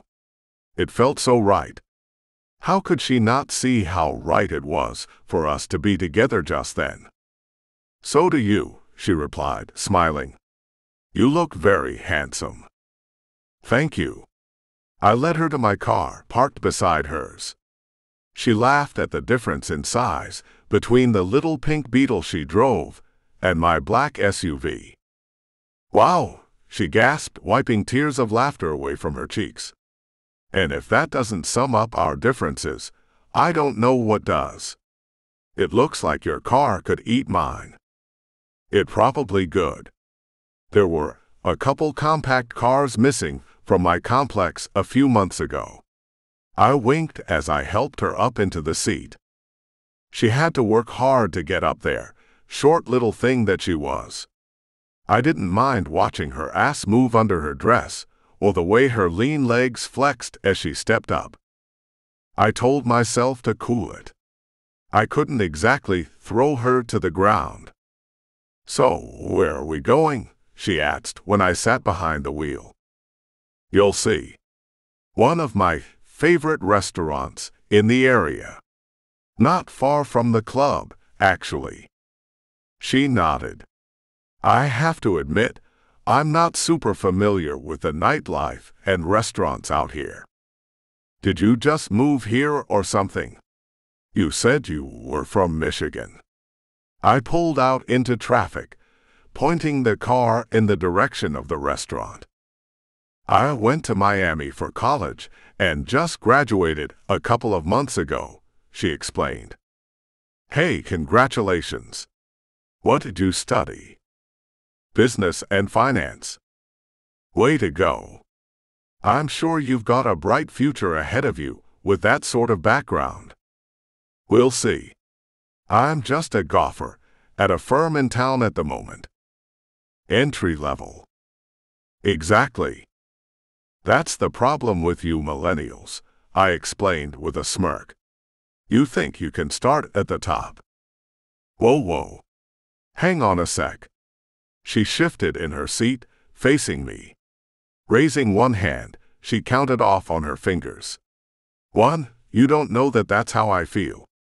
I was only expressing irritation at having to fetch coffee and donuts for my bosses all day. Who would want to do that? 2, it's pretty freaking weird to hear a person who looks to be around my age talking about my generation like they're not part of it. I had to laugh. Sorry. I guess that's pretty weird for you. You're right, it is. She folded her arms, but a quiet snort escaped, so I knew she was only half serious. So I guess you don't get out much. It was a pretty easy conclusion to draw. Who didn't know anything about shifters in that day and age? It seemed ridiculous. We were everywhere. I don't. I've always been a bookworm. A homebody. She shrugged. Nothing wrong with that. I didn't say there was. I know you didn't. So there. So there. She laughed. It was good to hear her laugh. If she was laughing, she wasn't afraid of me. For somebody who's been around for 70 years, you're pretty immature. Nobody ever accused me of being mature. I pulled up in front of the restaurant, then hopped out and helped Gemma from the passenger seat. She looked up at the sign when she stepped out, her eyes going wide. Okay, I've heard of this place, she murmured. Yet you don't sound thrilled. She pried her eyes away from the gold-lettered sign above the door. It had a write-up in the paper not long ago. It's pretty fancy, huh? I chuckled. Yeah, you could say that. She looked up again, then through the double doors. I feel like this is too much for just me. Don't say that. There's no such thing. I wondered who'd given her a low opinion of herself. If I could just get my claws on them. I'm a pretty simple person, she reminded me.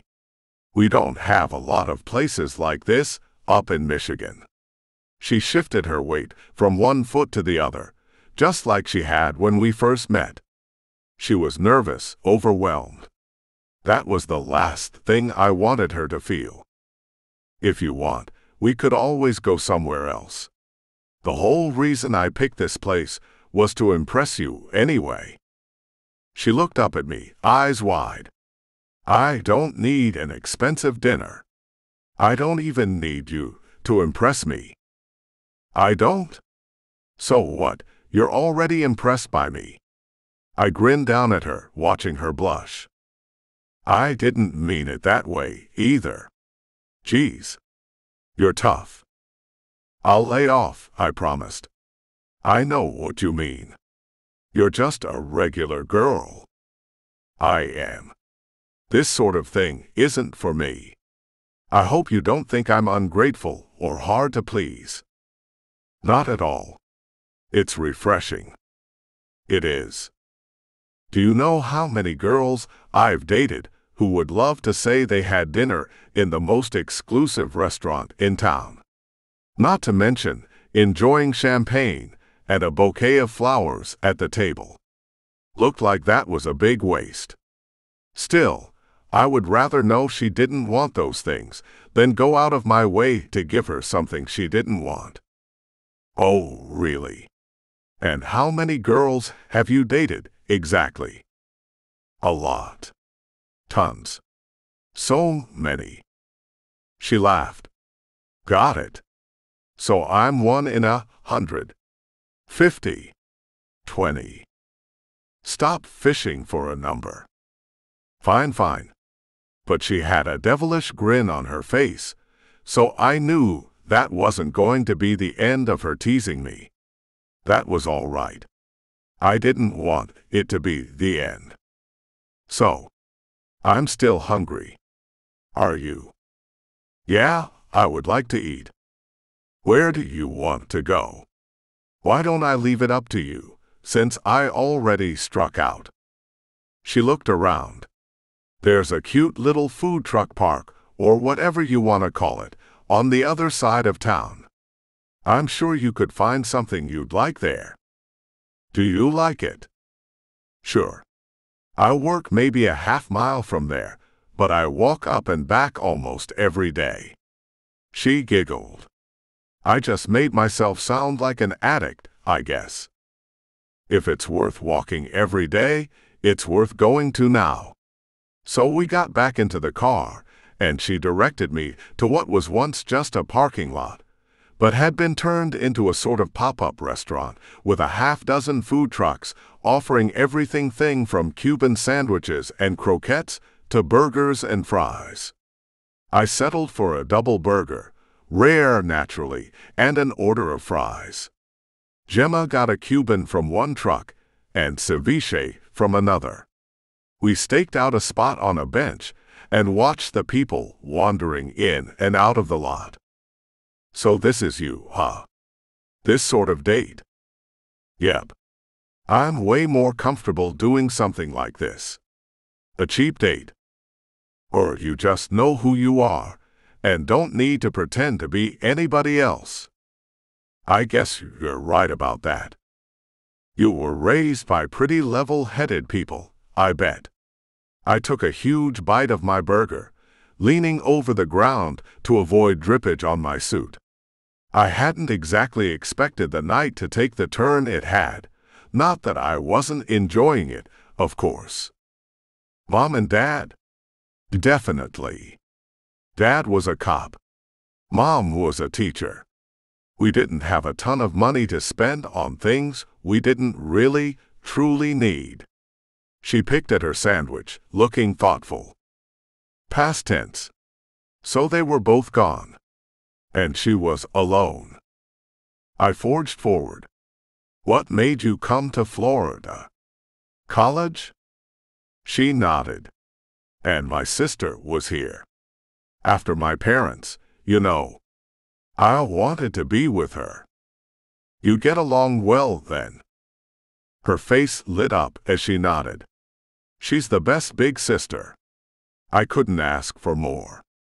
She's older, 2 years, but she's always been like a second mother in a way. She's super mature, always has her act together. I can only try to be like her. It seems like you have it together, to me. If I do, it's all thanks to her. Believe me. I could have gone off the deep end after the accident. She fell silent again. I gave her space to think and just be for a minute. When she spoke, her voice was a whisper. I owe my life to her. I do. She's everything to me. I would like to meet her. For a second there, I would have sworn Gemma forgot I was even there. She jumped a little, startled when I spoke. Oh, sure. Yeah. But you see. She looked away with a sigh, and I got the feeling there was even more to the story. Is this really hard for you to talk about? Because we don't have to talk about family stuff if you don't feel up to it. She shook her head, her face turned away from mine. I felt waves of grief radiating from her. She's sick. Your sister? A single nod of her head. Cancer. Gemma. Holy shit. I didn't know I was going to stir up so much just by asking a simple question, and I felt like an ass for leading the conversation in that direction. I'm so sorry. I wish there was something I could do. She turned to me. You do? Of course. I wish I could help you. It's not fair for anybody to feel like they're alone in the world. Like everything's stacked against them. I'm sorry you're going through it. I didn't mean to be such a downer, she said. Really? I guess this isn't turning into the date you had in mind at all. You wanted a fancy dinner in a nice place without tears. I chuckled as I wiped a tear from her cheek. It's okay. I mean, I usually don't get tears until the second or third date, but why not get it out of the way from the get-go? Her mouth fell open before she started shaking with laughter. You're the worst. So they tell me. That's another one I wasn't expecting yet. Stop it. She swatted at me, laughing harder. You're going to start making me wonder if coming out with you tonight was the best idea. I think we both know it was a pretty good idea. She smiled, then looked down at her food. We sat there like that for hours, talking about life and how many things we had in common. Time flew. It might as well have been a few minutes. Chapter 9. Gemma. I didn't ask where he was taking me after our date. Had we really sat there for hours? I couldn't believe my eyes when I saw the time on his dashboard and checked my phone to be sure there wasn't a mistake. No, it was really past midnight. There was something happening between us. I could feel it. I was scared of it, admittedly, but it was a delicious sort of thrill. I tried to put thoughts of the hunters out of my mind as we drove back to Jace's apartment. I didn't put up a fuss. I wanted to be there with him. I wanted to be close to him. It might have been the way he treated me when I cried. I never would have expected somebody like him, a shifter, part animal, to be so tender. Even if he had been full human, I wouldn't have expected that. Men weren't supposed to be so sweet, especially with girls they didn't know. There was a charge between us as we walked down the hall. Are your cousins home? No, they're out. If they were home, I'd be worried about them. He winked as he opened the door. So you boys are real party animals, huh? No pun intended. Facepalm. No pun intended. He turned on a single lamp, just barely lighting the room. One button on a sleek remote control, and suddenly the room was full of soft music. So we were getting right down to business. I was still by the door, unsure what to do. He turned to find me standing there, then smiled. Can I ask you a big favor? Sure. Can you come here so I can touch you? His eyes made a slow tour of my body as he spoke. I've been dying to all night. A deep, resounding response moved through me. Who wouldn't want to hear those words? My feet moved without my thinking about it as I walked over to him, my heart pounding harder and harder with every step, until it felt like a bass drum in my chest by the time we stood toe to toe. He placed his hands on my arms, and my skin seemed to tingle under his touch. I've never kissed you, he whispered. I've wanted to do that, too. You should. I tilted my head back. His hands moved up my arms until they rested on either side of my face. I held my breath, waiting as he came closer. And when he touched his mouth to mine, I sighed. He tasted so good. Desire simmered in my core, spreading out through my arms. I wrapped them around his neck, melting against him. I was his. Just that fast. He picked me up like I weighed nothing at all, carrying me to the bedroom. I kicked my shoes off as we went. It was happening. It was really happening.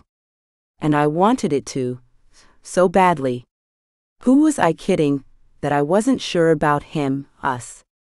I felt like I'd known him my entire life. I couldn't explain it, but there was something so familiar about him. It had scared me at first, it was so strong. I was stretched out on the bed, anxious and desperate to be with him all at once. He took off his jacket, tossing it aside before lowering himself over me. He kissed me again, deeper, slower. I ran my fingers through his thick hair, sighing in pleasure as he explored my mouth while his hands explored the rest of me. My legs wrapped around his hips, drawing him closer. He sat up, bringing me with him until I straddled his lap. One hand held me in place, while the other unzipped my dress. I raised my arms, allowing him to lift it up and off. He took my breasts in his hands, fondling as his tongue lapped at the skin of my throat, my chest. I reached back to unhook my bra, shedding it quickly to give him better access. It was bliss, and I felt myself slipping away as my body took over for my brain. It knew what to do. I unbuttoned his shirt slowly, eyes peeled to his chest as I revealed it inch by inch. It was like uncovering granite, but a granite I could feel heat coming off of. Granite that flexed and moved. Once I was finished, and the shirt hung open, I took the chance of resting my hands on his shoulders. I couldn't breathe. Still, I slid my hands along the rippling muscle of his shoulders, then down his arms until the shirt was off. I couldn't believe my eyes. I'd thought I must have imagined his body looking the way it did, all bulging muscle. I told myself it was all hysteria, just a reaction to coming down from the close call with my would-be attackers and the shock of seeing a shifter change forms in front of me. Nobody looked like that, not anybody in real life. And yet there he was, right there in front of me, and my hands reached for him without my thinking about it. I had to touch. I had to know he was real. He lowered us both to the bed again, and I took my time exploring him before working at his pants, sliding them over his butt and thighs with my feet. "You're beautiful," I whispered, feeling embarrassed as soon as I said it, but it needed to be said. He was gorgeous, glorious, and all mine for the night. Probably only that night, but it was better than nothing. My fingertips danced over his chest, his abs. Just the feeling of all that pulsing muscle, and knowing how powerful he was, made me even wetter than before. Knowing he could do anything he wanted to me, and I couldn't stop him. It was so hot, and my entire body responded. I ground my hips against him, feeling his hardness pressing against my aching mound. I thought my heart might explode. "Come here," I whispered, pulling him closer. He tasted just as good as he looked, salty and musky. I dragged my tongue over his shoulder, biting gently as he kissed my neck. It was so good, too good. Better than I had ever imagined, even in my wildest fantasies. In my fantasies, the man in my arms wasn't the man he was. Wild, overpowering me. Setting something loose inside me that I had never felt before. He took me almost gently, driving his covered manhood into my sex. I dragged my nails over his broad back as a groan filled the air, my groan of desperation. I wanted more, more. He was like a drug I already couldn't get enough of. My body was primed for him. I slipped one hand down between us to show him what I wanted. I took him in my hand, and when he threw his head back and growled in response, that growl seemed to shoot straight between my legs. I shuddered as I started stroking him through his shorts. He was hard, thick, almost too thick for me to get my fingers around. There was a feeling of power in holding him like that, bringing him pleasure. I flicked my tongue over his lips as he trembled above me, completely at my mercy. I feared for a second that I wouldn't be able to take him inside me, but at the same time I knew I wanted to try. I wanted to feel him all through me. He grunted, his hips moving as he couldn't help driving himself through my grip. He bent his head, kissing me, his breath coming faster and faster as his hips moved. Our mouths crashed together, tongues dancing, breath mingling the way our groans of pleasure did. "Can't keep that going," he finally chuckled in chagrin, pulling himself out of my grip. "We'll see how much you like it." Before I could ask what he meant, he hooked his thumb under the elastic of my panties. I gasped, freezing for a second. He stopped, looking down at me with concern. "You all right?" he whispered. "Yes. Fine. Sorry, it's just. We don't have to go any further." I heard the strain in his voice, even at a whisper. I knew he meant it. He'd stop. He just wouldn't like it very much, but he would if he had to. That, almost more than the deep throbbing in my core, made me want to go further. "I want to." I pulled his face to mine, kissing him deeply to cement my words. I wanted all of him. It was just a little scary, was all. But in bed, half naked and painfully aroused, wasn't the time to talk about that. I didn't know what he'd be like, not being completely human and all. Even with all that, I trusted him. He wouldn't hurt me. And it wasn't like I was the first human he'd ever hooked up with. So as he worked the panties down to my ankles, I held my breath but didn't stop him again. He was tender, gentle as he ran a hand up the outside of my leg until he reached my thigh. It was delicious, the way he touched me. I opened my thighs to him, inviting him to do more. He growled deep and low, his face close to mine as his hand found me. I gasped, driving my hips upward, desperate for relief, and his growl turned into a chuckle. "Greedy," he whispered with a wicked grin. I closed my eyes, turning my head from side to side, as he stroked my mound without dipping any further inside. Didn't he know I would die if he didn't? "Do you want me to touch you?" he whispered, his fingers gliding over my moist lips. "Yes, please," I begged. "Please, Jace. I need you." I looked up at him, pleading, practically near tears. He smiled, satisfied, and sank his fingers into my folds. I cried out, clinging to him, as fireworks exploded behind my eyelids. He worked my throbbing flesh, stroking me until I was in a frenzy and everything came to a single, shining peak. I felt my body go rigid all over for that last, heart-stopping second before dissolving into shivering bliss. When I came to, he was fumbling around in his nightstand. I waited with bated breath while he unrolled a condom over what I'd only felt through his clothing before then. He was long, as thick as I imagined. I bit my lip, wondering again if I could take him.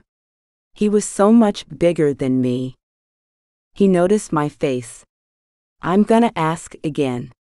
Are you okay? Please?" I held my arms out to him, inviting him in. My heart took off at a gallop when I felt the pressure between my legs at my entrance. Pleasure started building again, a deeper burn than before. "I'm going to try to control myself," he muttered through clenched teeth. I kissed him to show I understood before he drove himself into me, and everything else disappeared as a brief flash of pain dissolved into total delight. I started coming again at the first thrust, and he grunted in my ear as I clenched even tighter around him. "So good," I whispered, breathless with pleasure. He moved in slow, measured thrusts, smooth and deep. I rolled my head from side to side, half insane as my body shuddered again and again. I didn't think I could take any more, but he kept going, faster, harder. He was losing control, and I was there with him. I knew what abandon was for the first time. "You're mine," he growled, and I dragged my nails down his back in response. I was his. I grunted like an animal as he took me, riding me, his muscles working beneath the skin, beneath my hands. I urged him on, gripping him tighter with my legs, pulling him inside. Our bodies slapped together, faster, faster. Our cries mingled, filling the room with sound. "Come for me," he commanded as he thrusted, pounding his length into me. "Let me feel you come again." I thrusted my hips up to meet his downward thrusts, taking what I wanted, moving closer and closer. It didn't take long for that familiar pressure to build up inside my core, tightening until it exploded. "Yes," I screamed, letting it all out for once, not caring if anybody else heard me. I had to scream. I had to tell him how incredible it was. "Yes, Jace. Yes." A roar filled the room as he threw back his head and gave voice to his own orgasm. Instead of terrifying me, as it would have otherwise, I felt deep satisfaction and pride that I'd brought him pleasure. It felt right. Real. Primal. He collapsed a little, rolling away before his weight crushed me. As the thrill passed, and I came back to myself, I felt totally wiped out. A steady throbbing made itself known between my legs, not painful at all, but a reminder of how hard he'd taken me. And I'd loved it. I fell asleep before I knew it, too exhausted to speak or even thank him. Chapter 10. Gemma. Well, this was new. When I opened my eyes, I was still in Jace's bed. Fear gripped my heart. Maybe I wasn't supposed to spend the night. What if he woke up and kicked me out? What if he thought I was too clingy, or that I'd overstepped my boundaries? What a boneheaded move. I should have asked if he wanted me to go. I would have gone if he'd wanted me to. I didn't want him to think I was weird. Wait a sec. Why are you freaking out so much? Yesterday at this time, you were anti-shifter. Now you're fangirling and crushing and flipping out because you think he might not like you. I had to acknowledge the truth of the voice in my head, while hoping I wasn't the only person in the world who heard a voice of reason telling them what to do from time to time. That didn't make me crazy, did it? I hoped not. That voice sounded a lot like my sister, since she was my real-life advice guru. What would I do without her? My heart clenched, and I curled up in a ball at the thought of Steph and the connection to Jace. What was I doing there? What was wrong with me? I shouldn't have slept with him. I should have gone home and been done with it. Why get even closer to him and feel even worse about what I was leading him into? He'd never forgive me. He'd think I had only slept with him to get him to trust me. I could only hope he'd remember what I'd told him about Steph, how much I loved her, how she was all I had. Maybe he could forgive me one day, if he knew I did it for what I thought was the right reason. I didn't have a choice. I had to help my sister more than I had to protect him. I was on my side, facing away from him, and I clamped my hands over my mouth to muffle the sounds of my tears. He slept like the dead, sprawled out on his back and snoring lightly. He didn't skip a beat. The entire time I cried my heart out, only a foot away from him. By the time he woke up, I was washing my face in the bathroom and swishing mouthwash. "Good morning," he called out. "Oh, you're up already?" I spat out the mouthwash, leaning over to see him through the doorway. Oh, he was beautiful. The stuff of dirty fantasies. The sheets just barely covered him from his hips down, concealing his big, thick member while giving me a good look at his chest, abs, that sexy V cut into the muscles below his waist. Like a treasure map, leading to the goodies. I'm out of bed, obviously.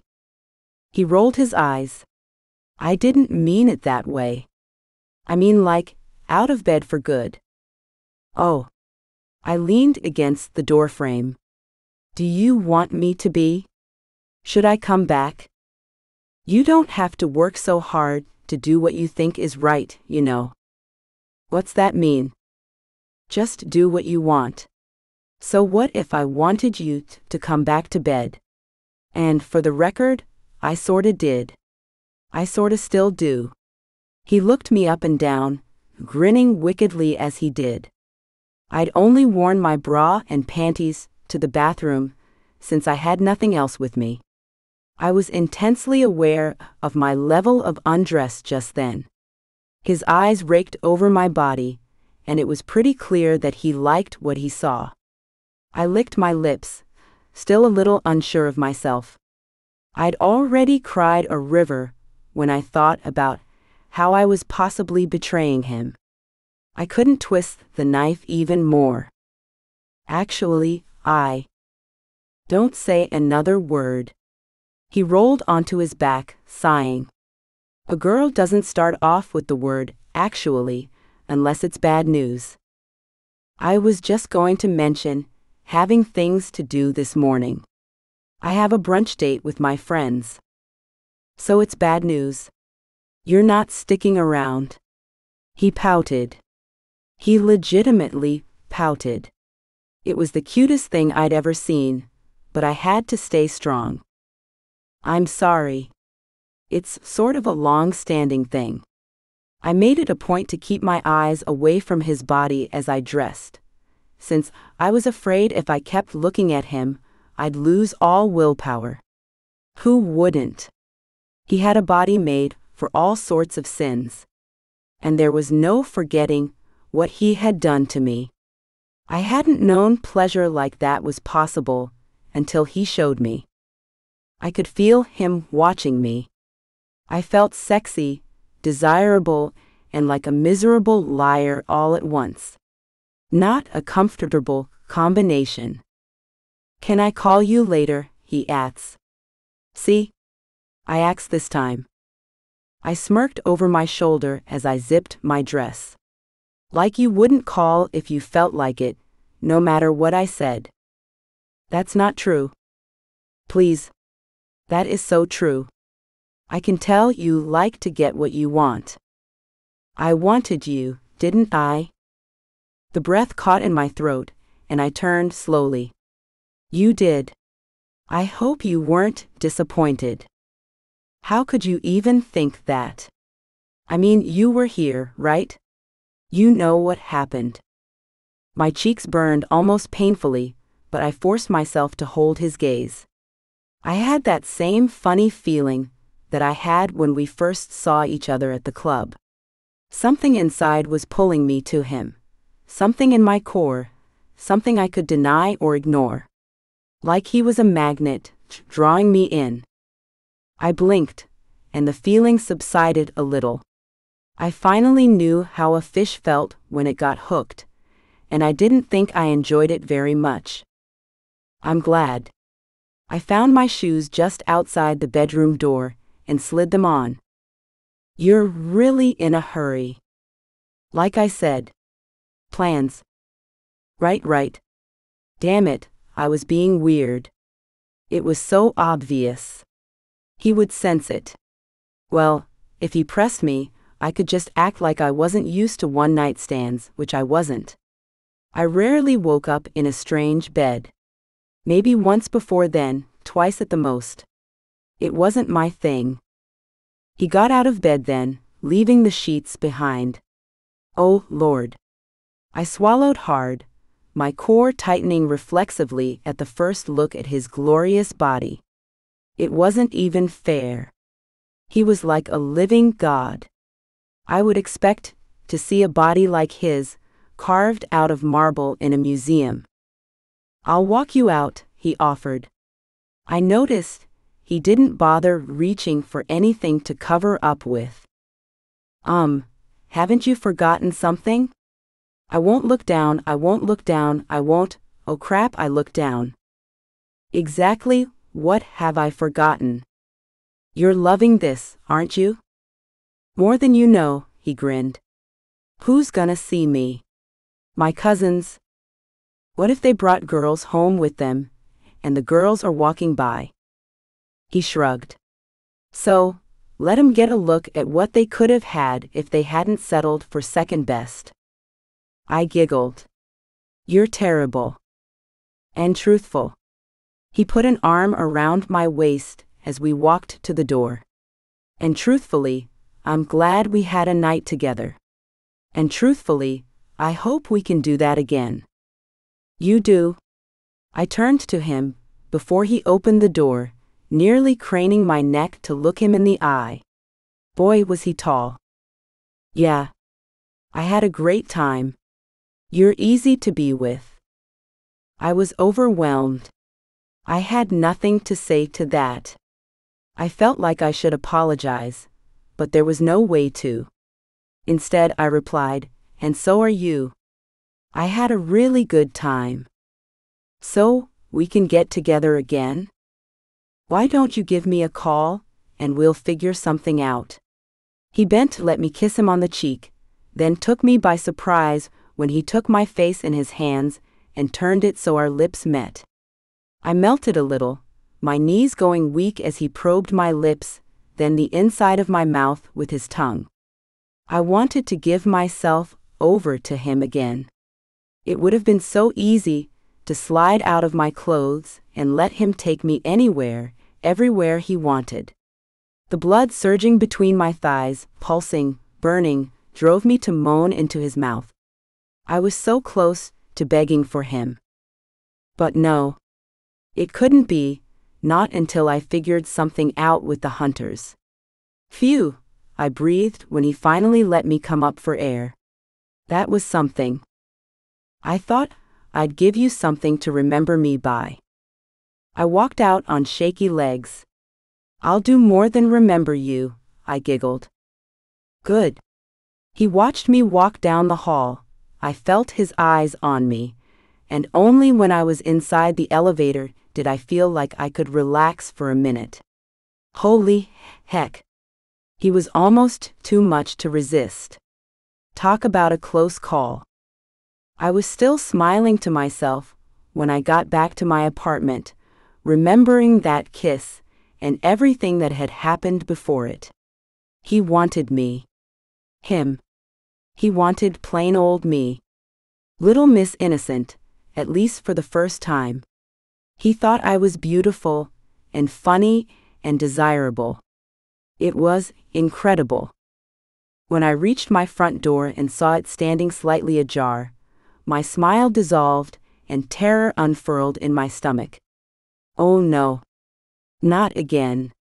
And this time, they'd broke in. Oh, you're home. Shorty threw open the door, pulling me through before I could so much as cry out. What are you doing here? I whispered as he closed, then locked the door behind us. I want you out, now. This is too damn much. Go. Honey, we've been waiting here for you all night. I think you owe us a meeting, after all this wasted time. They'd been waiting. My mind buzzed as I walked up the stairs, noting Stretch's presence on my couch. His eyes were closed, hands folded on his thin chest, but every muscle in his body was tense, like he was ready to spring up at any moment. I couldn't let either of them trick me into letting my guard down. Explain to me why you're here, and why you'd wait all night for me. This is ridiculous. I pushed Stretch's feet off the couch, too angry and scared half out of my wits to care about avoiding getting them worked up. I was already worked up enough. Well, Stretch explained with a yawn, we wanted to talk to you, since it had been a week since we first met and all. Figured that was enough time for you to think things out. And we followed you two to that restaurant, and the food trucks. And then, Shorty added, with a lascivious grin, I wanted nothing more than to slap off his face. He sat beside his partner, leering at me. That's none of your business, I said, crossing my arms. I felt so dirty, and so unable to keep myself from them. They'd followed me. They'd spied on me. They knew we were together. How come you didn't tell us you were going out with him last night? Stretch asked. I didn't even know how to get in touch with you, I said, totally reasonably. He threw a dirty look in Shorty's direction. Oh shit. I was supposed to leave a number for you to call us. I rolled my eyes as Stretch smacked him in the back of the head. It doesn't matter, I continued coldly, glaring at them as hard as I could to cover up the fear darting through me. I wouldn't have called you, anyway. No way. You've picked the wrong girl. Shorty shook his head, looking sad. Oh, honey. That's the wrong answer. So you've already said, but that doesn't change how I feel. I'm out of this. I was never in it to begin with you. Pick somebody else. Oh hell no. He's stuck on you, sweetie. Stretch looked me up and down, just as nastily as his buddy had. And I can understand why. Don't talk like that, I warned. I can call the cops at any time, by the way. You broke in last night. And wore gloves the whole time. The both showed me their gloved hands.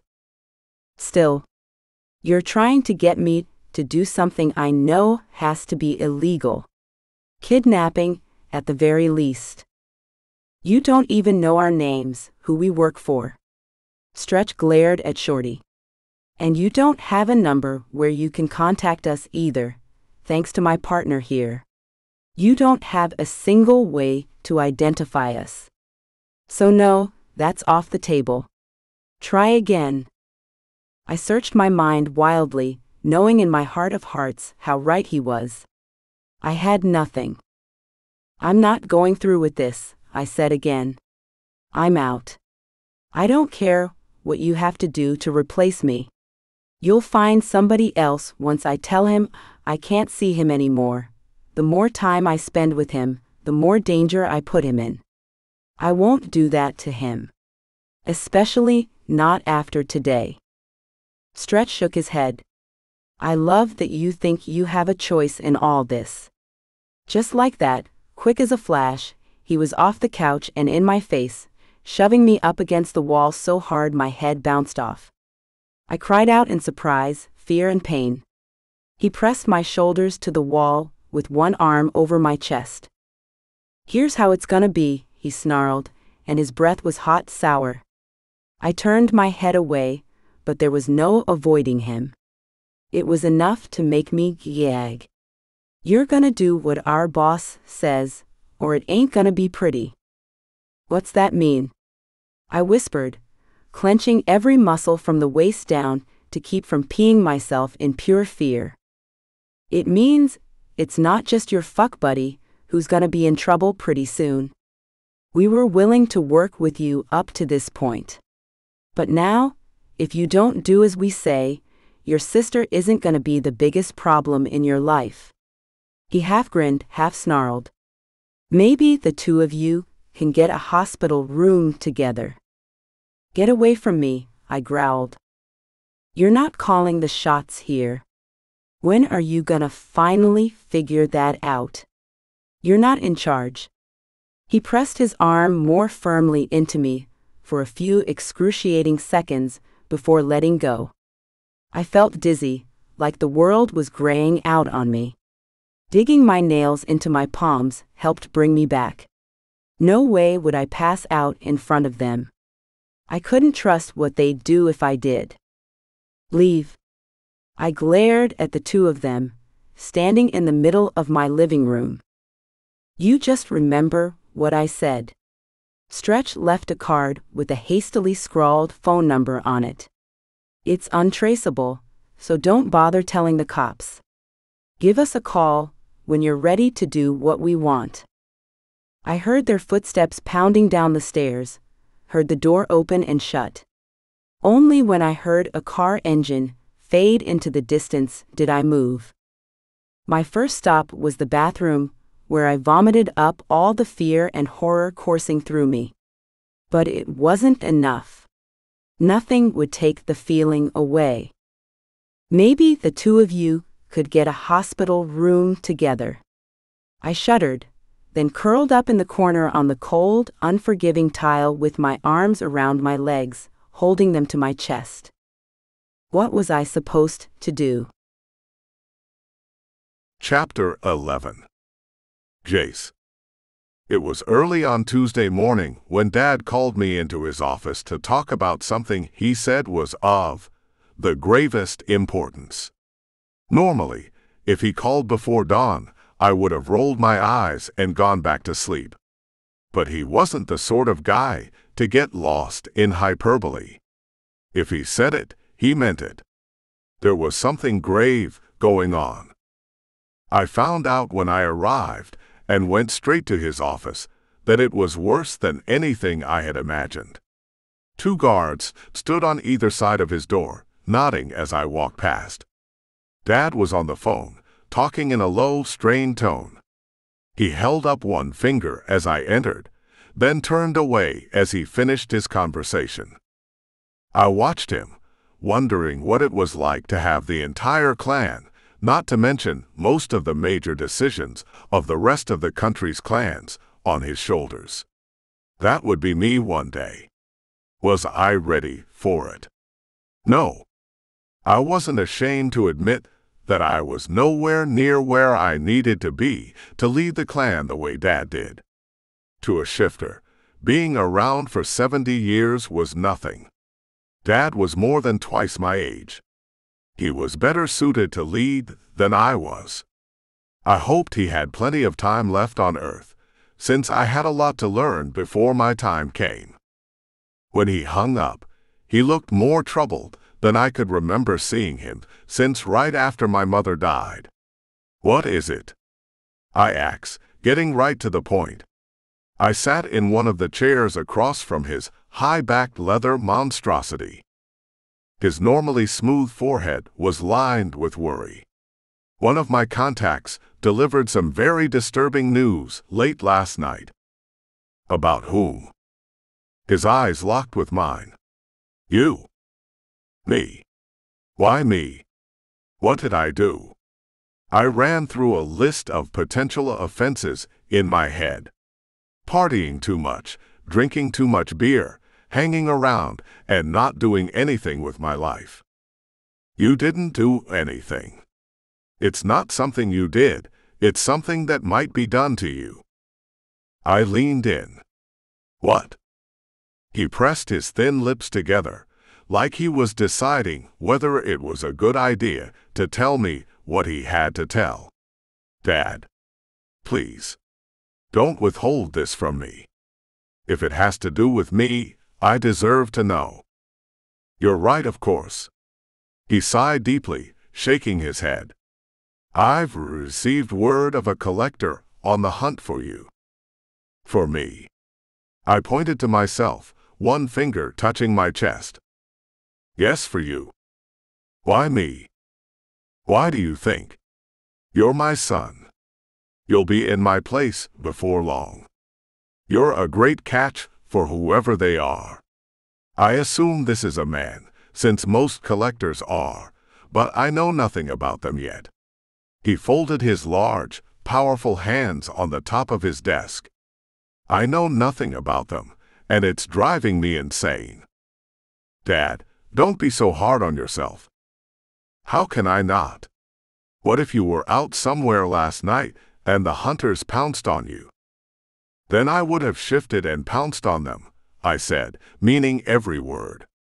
Don't forget how easily scared off some of these so-called hunters are. They're a lot of talk, a lot of bluster, but when they're in front of one of us for real, it's a different story. I know, he agreed, but there's no telling how many hunters are involved or exactly how they're trying to get to you. Although, he trailed off, looking at me from under lowered brows. Go on, I prompted. He stood, hands clasped behind his back. I watched as he began to pace in front of a wall covered from floor to ceiling in rows of books. He always liked to be well-read. Do you have anyone new in your life? I paused. Anyone new? Gemma's face flashed in front of my eyes, but I blanked that thought out. I didn't want him to know about her. I couldn't explain why it seemed like a big deal to keep her a secret, but I had the feeling just then that revealing the new human girl I'd just slept with days earlier wouldn't be a good idea. You know me, I said with a smirk I wished I felt. I always have someone new in my life. You know what I mean, Jace. This isn't a joke. I shrugged it off, playing insolent, hoping he wouldn't see through me. Why do you even ask? I mean, yeah, I meet girls and hook up with them on the regular. I'm not going to apologize for that. He sighed again. He might as well have the sound recorded, so he could play it whenever he felt the need to remind me what a disappointment I was to him. Nobody's asking you to apologize, Jace. The reason I ask is because the rumor involves a human girl the collector is using to trap you. The news hit me like a ton of bricks, even though I should have felt it coming. Of course, that was what he was leading up to. There was a spy in my life, someone working for a collector, trying to lure me the way Delilah lured Samson. Gemma. It had to be Gemma. She was the only girl who played even close to a major role in my life just then. We hadn't spoken since Saturday morning, mainly because she hadn't answered her phone when I called, but she was always on my mind. I couldn't forget the way she felt, tasted, smelled. It was all fresh, like she'd just left my bed moments earlier. Did she have it in her? Was she really that cold? I couldn't bring myself to believe it, but she was the only girl. The only one who mattered anything to me. Definitely the only one I'd ever made a point of seeing twice. I'd never believed in getting myself tied down when there was no chance of a relationship. Dad was ominously silent as I took it all in. When he spoke, his voice was steely. Let's go over this again. Is there anyone new in your life? There was a girl, I admitted, but she's nothing. I haven't seen her in days. And now that I know, I can course correct. Not a big deal. You're sure about that? His eyes narrowed. Because I don't think this is the sort of situation that warrants sitting still and doing nothing. Oh. And what do you think the situation warrants? An attack. On whom? I didn't mean to nearly shout it, but the words came out at a pretty loud volume nonetheless. Who do you think? The girl. Why would we attack her? A fear tactic, of course. She can tell us who she's working with. What happens to her after that is none of my concern or yours, he added as an afterthought, cutting off any chance I had of protesting. I don't think the situation really calls for that, Dad. I stood, reminding him that I wasn't a kid anymore. I was taller than him, broader, stronger. I knew my way around the world, too. She's weak, small, easily scared. It's not worth it. If we're going to stage an attack, it should be on the collector. I agree with that. But if you bring hellfire to her front door, she'll shut down. I'm sure of it. What makes you so sure? You sound like you know her a lot better than you made it sound a minute ago. She's easy to read. I didn't have to try hard to tap into her emotions. She's pure, clean. And if a collector roped her somehow, there's got to be a good reason for it. His green eyes glinted. Are you sure you're not just telling yourself this because you can't believe a woman would betray you this way? Don't even joke about that. I'm not joking, he said, shaking his head in what looked like disgust. You can't handle the thought of a woman doing something like this to you, so you insist she's got a good reason. I hope you understand how weak you sound right now. He shook his head again, his collar-length golden hair shaking in time. That's not fair. I know this girl. You've never even met her. I think I'm a better judge of character than you are right now. Meanwhile, I've seen situations like this with collectors more times than I can possibly count. I think I'm a better judge than you are. We faced off like that, staring at each other. At a crossroads where neither of us was willing to budge. I backed down first. Just, please, promise me something. Don't send anybody over to talk to her yet. If you scare her, it might be the biggest mistake you could make. She didn't even know anything about shifters before we met. And you believe that? He asked, scoffing. You're more gullible than I thought. I would appreciate it if you laid off the insults. You're laying them on pretty thick for this early in the morning. He seemed to shake himself, then I watched him deflate before my very eyes. Suddenly, he looked very tired. I wouldn't know what time of the morning it is, since I never went to bed. Dad, you have to take care of yourself. You can't pull all-nighters like this. Don't tell me what I can and can't do. This is what a leader does, especially when his son's life is involved. He stays up all night, night after night if necessary, until he knows the people he loves are taken care of. With that, he went back to his desk and downed half a cup of coffee. One of his biggest vices. Under the circumstances, I think it would be best if you stayed here until things are smoothed over. What? No, Dad. Come on. I can take care of myself against a couple of hunters. His eyes blazed. I've never told you what some collectors do to their collections, have I? That surprised me. I felt myself shying away from his eyes. They were so intense. No, you haven't. I didn't think any of us knew. Yes, well, we do.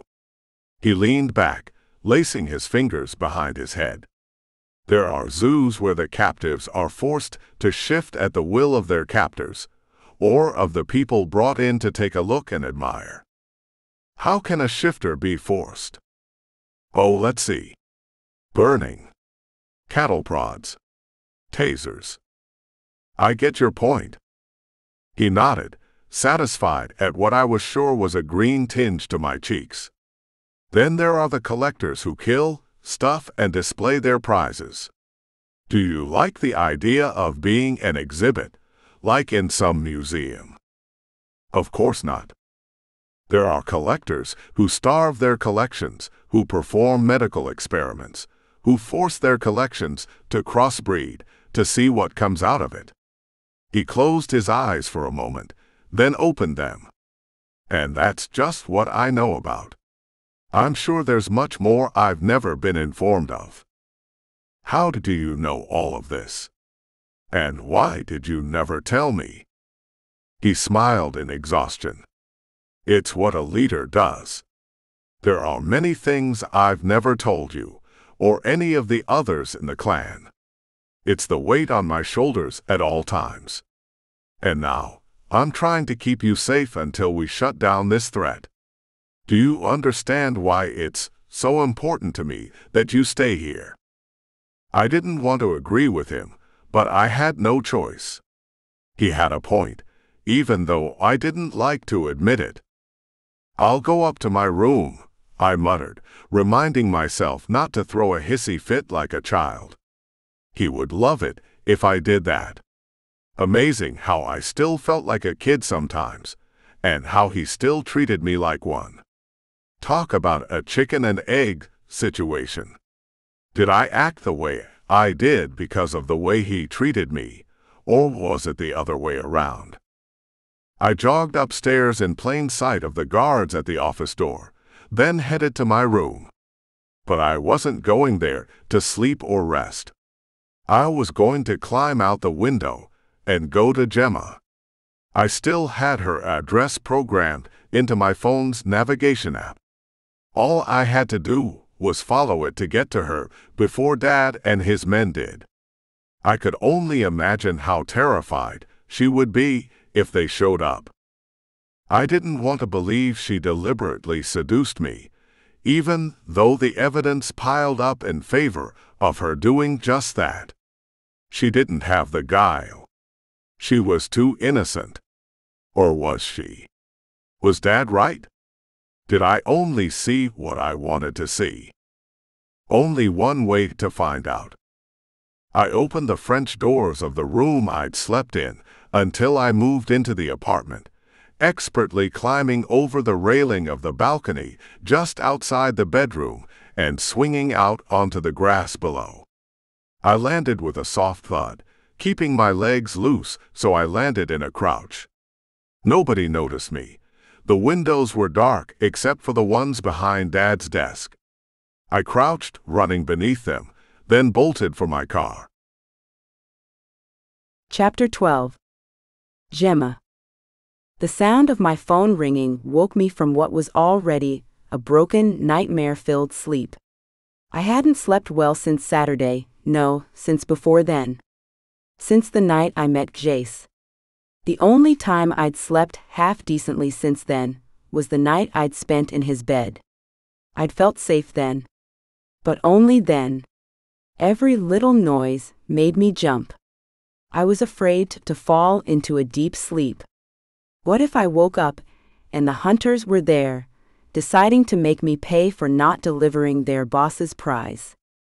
To make things worse, it was Jace calling. What could he want? Through sleep-blurred vision, I saw it was barely 7 in the morning. Hello? I sat up, rubbing my eyes. I was so tired, I could cry. I could have easily burst into tears, right then and there. It felt like I'd die if I didn't get sleep, and right away. Where are you? In my room. Where do you think? Where are you? Outside. Let me in, please. What? I stumbled out of bed, then out into the hall. What are you doing here? I didn't wait for him to answer. I was already halfway down the stairs before my question was out. I'll tell you when I get inside. It's important that you let me in right now. All right. I'm coming. I unlocked the door and opened it. The look in his eyes made me wish I hadn't. He pushed his way into the apartment, making me cower against the wall opposite the door. After checking the locks to make sure they worked, he turned to me. What's really happening here? What do you mean? I rubbed my eyes, still groggy. Always groggy. Sometimes I felt like I was living in a dream, just floating from one thing to another. Reality didn't feel real anymore. Was I going crazy? Are you working for a collector or not? Tell me the truth, Gemma. My mouth fell open. How do you know? He closed his eyes, leaning against the door as if for support. Wow. Not the answer I was hoping for. Come upstairs. Tell me now. Please, Jace. If I don't get some coffee right now, I'm going to fall apart. But instead of walking upstairs, I sat down with my head in my hands and burst into gusty sobs. Heartbroken sobs. I couldn't have moved another inch if there was $1,000,000 on the line. I could tell he didn't know what to do, but that didn't matter to me just then. All that mattered was that I was exhausted and terrified, just waiting for somebody to come and hurt me. You look thin, he said, his voice sort of cold and distant. I can't eat. I can't sleep. I ran the back of my hand across my nose. Disgusting, but I didn't have any tissues on me. I'm falling apart, Jace. I don't know what to do. It's that bad, he asks. Was he relieved? I thought he sounded that way. Why?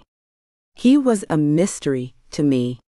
I was just about to ask how he knew what had happened when he scooped me up in his arms and carried me up the stairs.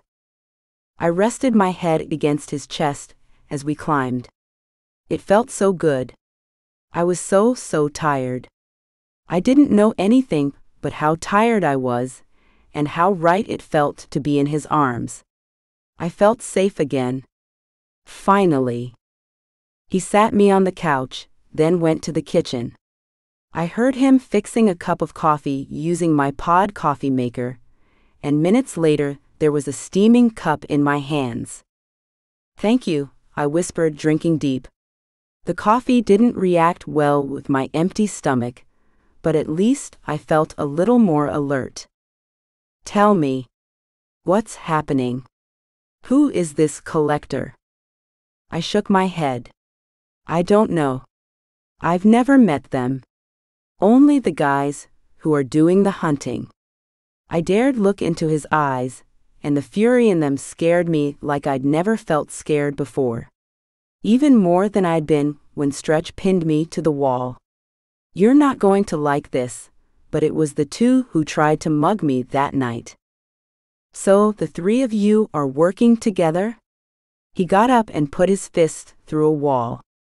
I screamed a little, curling up on the couch to protect myself. No. It's not like that. They trapped me. What's that mean? They picked me out because one of them was watching us in the club. They lured you using me, but I didn't know that was what they were doing. I didn't know until I got home that night, and they were waiting outside for me. Their boss, I really don't know who it is, found out who I was and where I lived. And they told me I had to help them lure you again. And that's why you went out with me on Friday? No. I never told them I was going out with you, Jace. Because I had no intention of working with them. I let out a strangled sob, remembering the way they'd threatened me. I still don't want to work with them. One tear after another dripped down my cheeks, landing on the tank top I wore to bed. So why are you such a mess then? I don't get it. It's not that easy. They're going to hurt me if I don't. They told me if I helped them, they would pay for Stephanie's treatments. The collector would, I mean. I looked up at him. They knew all about it from that first night. This person, whoever they are, they have connections. And now, they're going to hurt you. He sat back down, and I couldn't help but look at his fist. It was covered in plaster dust, but it didn't seem to bother him in the least. That was what they said. The one guy said, maybe I could get a hospital bed with my sister if I didn't play along with them. I covered my face with my hands, crying full force again. I've been waiting for them to come, I managed to confess through sobs. Oh Christ. That was why I didn't answer your calls. I didn't want you to be anywhere near me, in case they were watching. I figured, if I wasn't with you, you could still be safe. I'm sorry. I should have told you, but I didn't know how. I stopped trying to speak, since I barely made sense through the sobs and just cried. I cried it all out. It felt good to finally confess what I was going through, even if I was confessing to the person who stood to lose the most. I wished I knew how he felt, but he was silent. Even if he punched the wall again, I would know he was processing and reacting. The silence was unnerving. Then, I felt the sweetest thing in the world, his arm sliding over my shoulders. Come here, he murmured, rocking me. I cried even harder knowing he even wanted to hold me, after I'd lied so terribly. I'm sorry, I gasped when I finally regained the ability to speak. You don't have anything to be sorry for, he murmured, stroking my hair. They're using you. They're not making it easy, either. I can't guarantee what I would do if I were in your position. I didn't want them to hurt you, I whispered. I know. It's okay. I understand. His arms tightened. And now I know one thing for sure. It came out as a growl. My heart beat a little faster as I leaned back to look up at him. His face was like stone, but his eyes burned like fire. What do you know?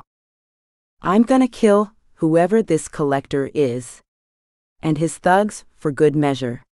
Nobody hurts you and gets away with it. Jace. I mean it. He stroked my hair back from my face, then wiped the tears from my eyes. Come on. We're getting out of here. What? Where are we going? Somewhere you can be safe. I won't leave you here alone, not if those pigs know where you live. Come on. He stood, pulling me up by my hands. Pack a bag. Quick. I did as he asked, without saying another word. He was what I needed. his strength and protection. I would have gone anywhere with him just then. I didn't realize he was watching me until I heard his voice. "You trust me enough to just pack up and leave with me?"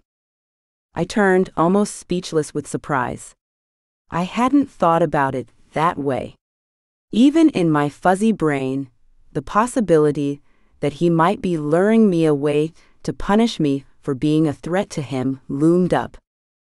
But no, he wouldn't. I knew he wouldn't, because I knew him. It didn't matter that we just met less than, 2 weeks earlier. None of that mattered. Sometimes, two people saw each other for the first time and made an instant connection. Like they'd known each other for centuries. "I trust you." I turned away, finishing the job before stripping off my pajamas and replacing them with shorts and a t-shirt. I didn't know what I would do about work or anything else in my real, actual life. Funny how Jace seemed more real, more true and substantial than any of the other things I once thought were so important. We didn't say a word as we hurried out of the apartment. It was a typical steamy, humid morning. I could almost see the moisture hanging in the air as we stepped outside. I locked the door, then took Jace's hand. He didn't move. He stood there, stock still, staring out into the parking lot. "What?" I craned my neck to see around him, and what I saw made me gasp. Shorty and Stretch were waiting in front of Jace's SUV, arms crossed. "Well, well, well," Stretch said with a smile. "Look who we have here." Chapter 13. Jace. Every nerve in my body was on fire as I struggled to keep from shifting. It was my instinct to shift when I sensed danger around me. "What are you doing here?" I asked, and my voice came out sounding like a growl. "You know what we're doing.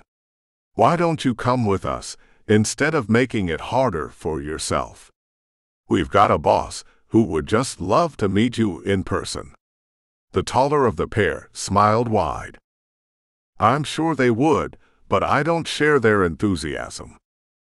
"Too bad. You don't have a choice." The short one looked at Gemma, who trembled behind me. "Good job, girl." "Stay behind me," I muttered. "Unlock the door and get back inside." "No way," she whispered. "I'm not leaving you. I can take care of myself." But she wouldn't move.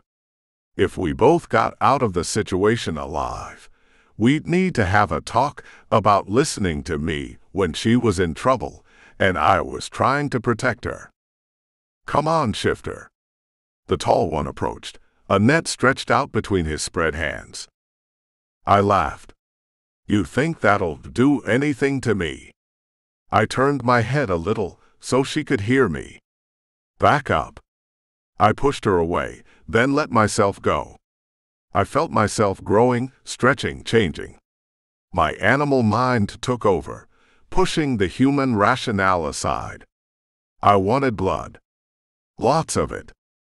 I lunged at the tall man, knocking him flat on his back with a roar. He screamed, terrified. "Help!" he called out to his buddy. I turned to him, my paws on the chest of the tall man, and roared. Instead of pissing himself, as I had expected, the shorter of the pair stuck 2 fingers in his mouth and whistled. In the blink of an eye, I was surrounded by 4 other hunters. "Get him the hell off me!" The tall man screamed and writhed under me. I roared in his face, so loud and close the little bit of hair visible under the ball cap he wore blew back. Then, a net closed over me. I should have run when I had the chance, but I couldn't abandon Gemma either. Not that it mattered. I caught a glimpse of her struggling against the grip of a tall, laughing man, dressed in all black. They had us both. "Stop fighting," the tall one spat once he was on his feet again, one hand over his chest. You're only making it harder for yourself. You're going with us, whether you want to or not. I should have torn his chest apart and bathed in his fucking blood. I should have, even if it meant Gemma seeing me do it. He didn't deserve to live. None of them did. I roared, clawing at the net. I hadn't done anything to make things better. I had only made it worse. And I was about to be delivered to a sadist. Who else could they possibly be? Who would collect those of our kind and use them for fun? Suddenly, everything shifted. A stream of cars flooded the parking lot, and in a flash, their passengers poured out to encircle us. My clan. I breathed a sigh of relief, relaxing for the first time since shifting. There were at least 20, maybe 30 of them. I saw Cord and Levi there, both of them with their fists clenched, breathing heavily. I'd seen them like that before. They wanted nothing more than to shift and tear my captors apart. 3 of them ran instantly, disappearing behind the building and into the forest just beyond it. That left the first 2, the ones who'd lured me by pretending to mug Gemma, and a third one who still held onto Gemma's arms. He held her in front of him like a shield. I was pretty sure he was pissing himself on the spot as he looked around, his eyes falling on one sweating, barely in control shifter after another. Levi raised one arm, pointing at him. "Go," he growled, eyes blazing. He let out a roar that was nothing compared to what he could do, but that was all the man needed to hear. He ran, falling once, then twice as he fled. Gemma ran to me, throwing her arms around my neck. My father stepped into the center of the circle my clansmen had made. The 2 hunters were still there, looking absolutely dumbfounded. Dad looked down at me. "For once, I'm glad you're so predictable," he muttered. I was glad too, if it meant him coming in the nick of time. Then he turned to the hunters. "Are you aware of the punishment for something like this? Attempting to collect a shifter?" "And no," one of them stuttered through chattering teeth. "We don't bother with human police," Dad explained, his voice deceptively smooth. I knew the rage that ran just underneath it. "We believe in taking care of things in our own way. Garbage like you, we kill. Immediately. It's not our fault." The tall one was as white as a sheet of paper. "We were hired. We're just in it for the money." The short guy looked like he might drop dead on the spot. I wondered dimly what his blood pressure must be. His breath came in hard, short little gasps. Would he have a heart attack, or would it be a stroke? "It doesn't matter," Dad said, silencing them both. He towered over them, even over the tall one, and was larger than the 2 of them combined. I could see why they were terrified, and that was without taking into account the nearly salivating shifters all around them, including me. I still saw red. I still wanted to rip them limb from limb. But I also had Gemma's arms around my neck. I couldn't let her see something like that. Dad looked at me, and I nodded. I knew what he was thinking without having to be told. The 2 hunters took that nod as a signal to kill them, evidently. "Please don't do this. We don't deserve it." They both wept like babies. The tall man fell to his knees, hands clasped. "Enough." They went silent, blubbering without making a sound. "I realize you're not the real problem. If I kill you, the collector lives. And if you're unwilling to tell me who he is, The tall guy spoke up. "We've never met him. He'll only talk on the phone, and he uses one of those voice-changing things. You know, electronic whatever. We don't know him. But I would tell you if I did, I swear." Please don't kill me. Here's what I want you to do. Dad got in close, and both of them leaned away from him. I want you to spread the word far and wide. The Everglade clan isn't the clan to trifle with. Do you understand? Anyone who tries to collect one of ours will face the wrath of all of us. I don't think your boss, no matter how much money he has, wants to face dozens on dozens of wild animals. What do you think? No, sir. I'm sure he doesn't. Dad nodded slowly. Make sure you tell everyone you know what happened here today. We don't take this lightly, and those who think they can harm us soon find out otherwise. Do you understand? They nodded empathically. Good. Now go. They both blinked, frozen. Like they didn't quite believe him. What else do I need to say? He asked, glaring at them. You mean it? We can go. As long as you swear to tell your employer to leave our clan alone. We will. They both jumped to their feet and hurried off to the main road, where a car was waiting for them. They were gone in moments. With that, Dad looked down at me again. I'll want to see you back at the house. He glanced at Gemma, who still hadn't let go of me. You too.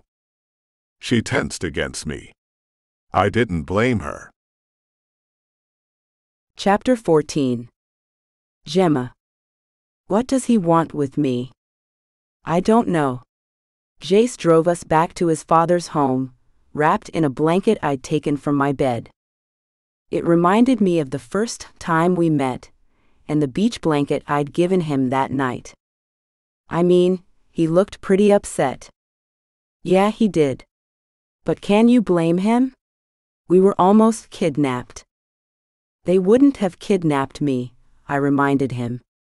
They just wanted to hurt me. You don't know what they would have done to you. One of his hands closed over mine, where it sat on my lap. And you never have to worry about them again. You don't know that, I whispered. I'd never felt so happy and so miserable at once.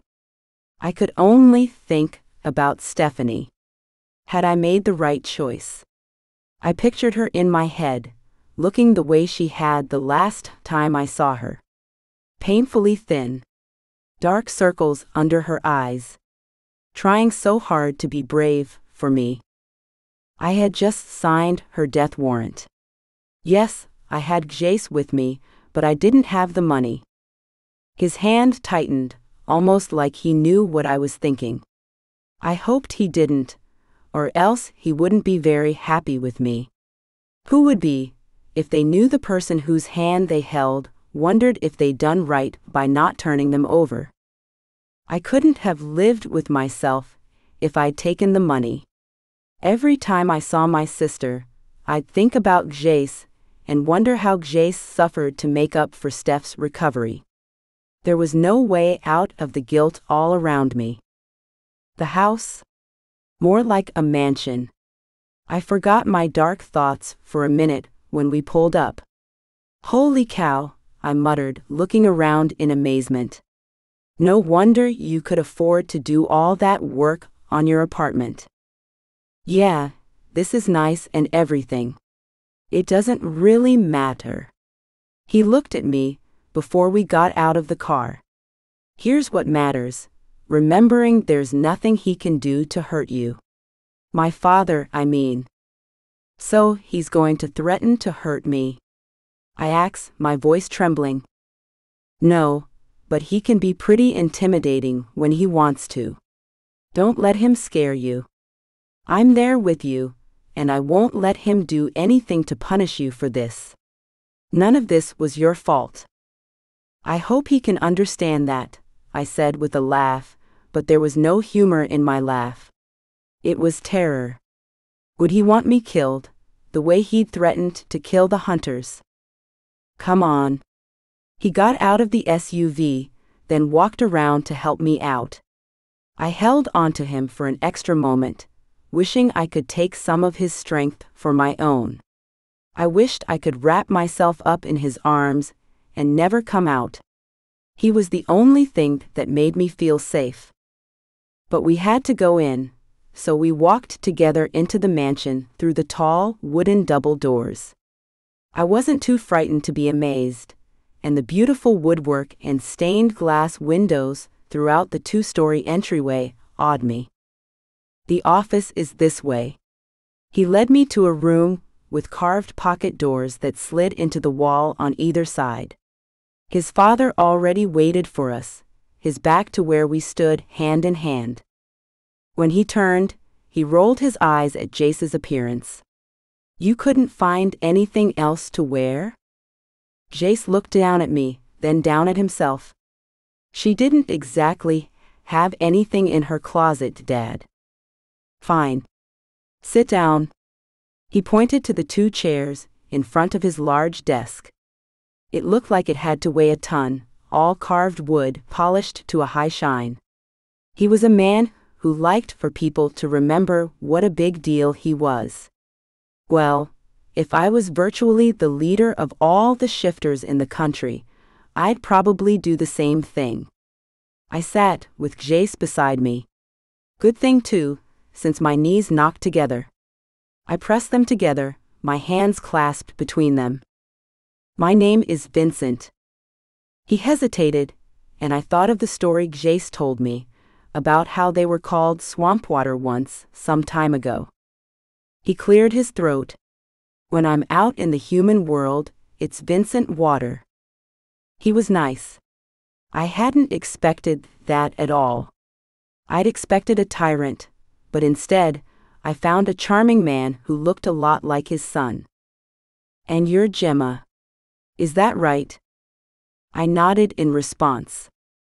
"Gemma, do you have any idea what almost happened this morning?" I nodded again. "Of course. You put my son in a very vulnerable position." I shrank back a little as Jace opened his mouth to protest. His father held up a hand to silence Jace.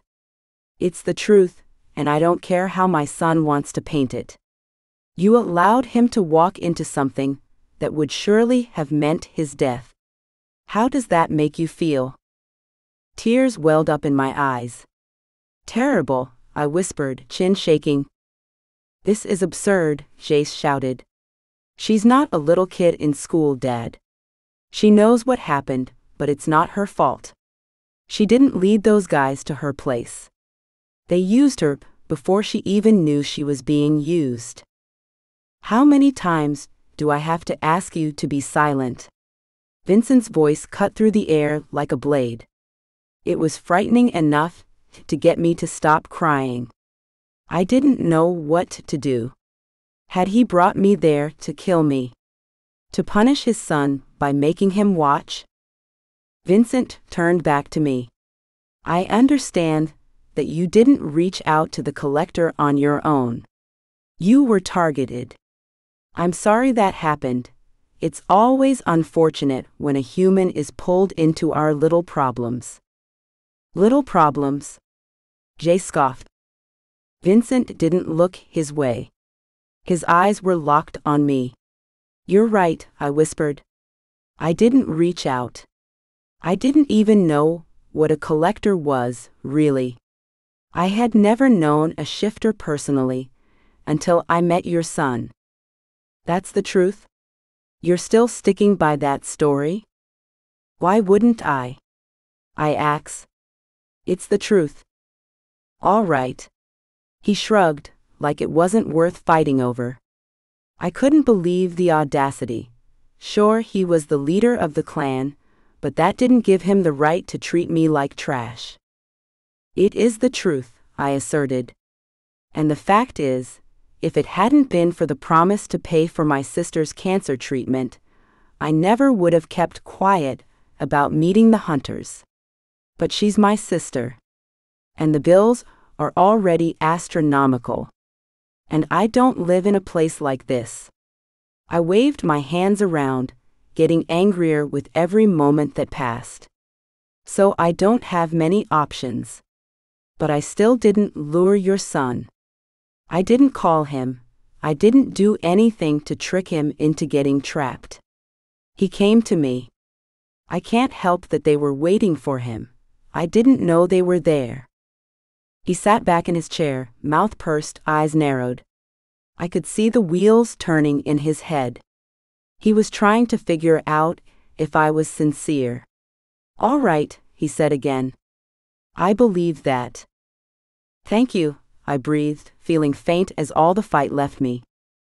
Still, he continued, cocking one eyebrow, you didn't tell Jace about your predicament until it was almost too late. You should have come forward, instead of leading him into all this. It tells me that you were considering handing him over to the collector. I drew a deep breath. I couldn't lie. He would know I was lying, just the way Jace always seemed to. That sixth sense of theirs. You're right, I said. Gemma? Jace took my hand. No, he's right. For a minute there, I thought about it. I thought about my sister, how she's all I have. I turned to Vincent. Our parents are dead. We're all we have. So yes, I thought about it for a brief moment, but dismissed the idea. Still, you thought about it. I just told you I did, I whispered. There was no sense in defending myself any further. He'd already made up his mind about me. He wanted me dead. Why should I let you live, then? His voice was cold, crisp as he prepared to deliver my death sentence. No. Jace leapt to his feet. I won't let this happen. She's my mate. Vincent's eyes flew open wide. Your mate? He looked at me, then back at his son. You're only saying that. Jace shook his head. No. I knew it the second I set eyes on her, but I didn't want to believe it then. That was why I followed her out of the club, why I shifted to protect her, why I couldn't forget about her after that. He looked down at me. You feel it too. Don't pretend you don't. Otherwise, you would have let them take me. I had to nod. He was right. He meant way too much to me. It made no logical sense. There had to be something bigger between us. Vincent looked flabbergasted. This seems very convenient, he said. You'll see I'm right, Dad. Besides, you've been on my back for how long about finding my mate? I found her. She's the one. He pulled me to my feet, beaming down at me. She's the one I'll marry, if she'll have me. It was all happening so fast. Marry him. We hadn't even known each other for 2 weeks. And he wanted to get married? It didn't make any sense. How would I tell my friends? Oh yeah, I'm marrying a shifter I barely know. No big deal. We're registered at Macy's and Omaha Steaks. Still, I had no choice. And it wasn't exactly like I didn't like him. Far from it. I could see myself with him, because he was right. There was something much deeper between us. Of course, I'll have you. I leaned against him, wrapping my arms around his waist. I couldn't help but look at his father, who looked like he'd just woken up to a real-life nightmare. Son, I want you to think about this. Dad, you know as well as I do that when the mate is found, there's no sense thinking about it. It's done. Right? He wanted to fight it, but there was no sense. I didn't know the ins and outs of mating in his world. What a strange word, his mate, but it seemed like a pretty unshakable tradition sort of thing. I was lost, floundering. But I wasn't kidding when I said I trusted Jace. I did, implicitly. Whatever he was doing was for the best. Finally, it was clear to Vincent that there was no getting around his son's wishes. So be it, he said. You'll be married in 6 months. I bit the inside of my mouth hard when I heard that. 6 months? What? Jace's arms tightened around me, silencing the questions bubbling up and threatening to spill out. The first question, was I the only sane person in the room?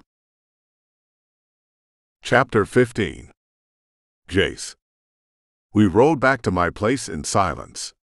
I was still shocked with myself. My mate. Did I really call her that?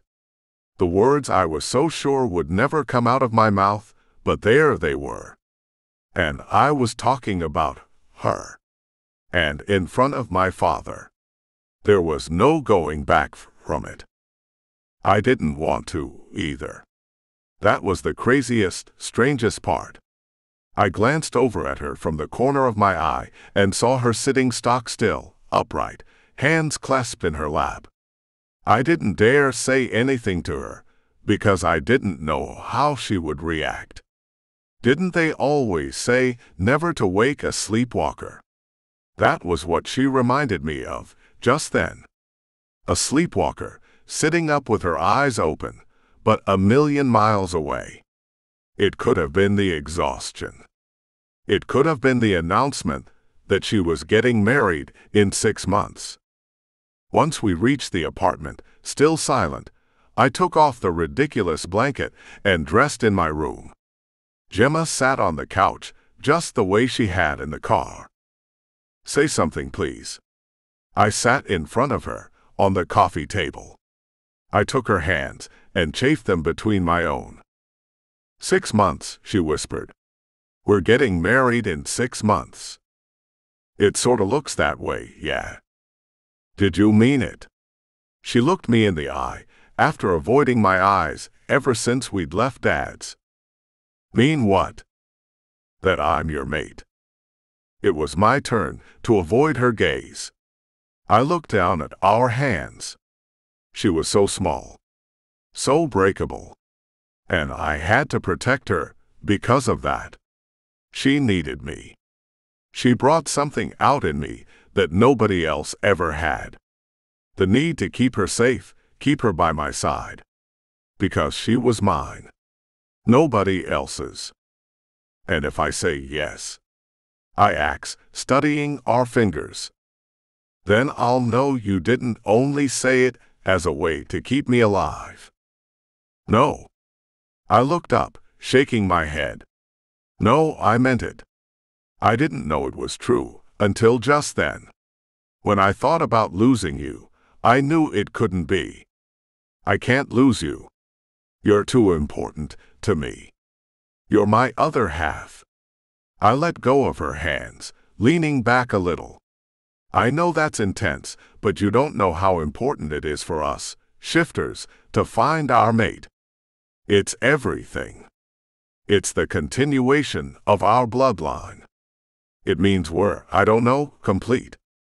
She nodded, thoughtful. I make you complete. You're really busting my balls over this. I just need to know. You meant it. I'm the one for you. I nodded hard. I meant it. Then something hit me. Did you only accept because you didn't have a choice? I mean, we didn't give you much of a choice, did we? Marry me or die. I smirked, feeling like a smacked ass. Not the romantic proposal you deserve. It's okay. It's not. Especially since you obviously don't want to marry me. She frowned. Why don't you ask me for real and find out how I feel? It's just you and me. There's nobody to overhear us. Come on. Ask me to marry you. Just when I thought I couldn't feel any worse, I dropped to one knee. Her face was stony, blank. Unreadable. I took a deep breath. Gemma, I know we don't know each other very well. I know it's only been a little bit of time since we met, but none of that matters to me. Because when I first saw you, that first second, I knew you were mine. You were meant for me. You're the person I've been waiting for my entire life. It would make me happier than I've ever been if you would marry me and be my mate. She opened her mouth, then closed it. Hang on a second. What happens when I get older and you don't? I winced. It's a long story. It has to do with what happens when we, have sex.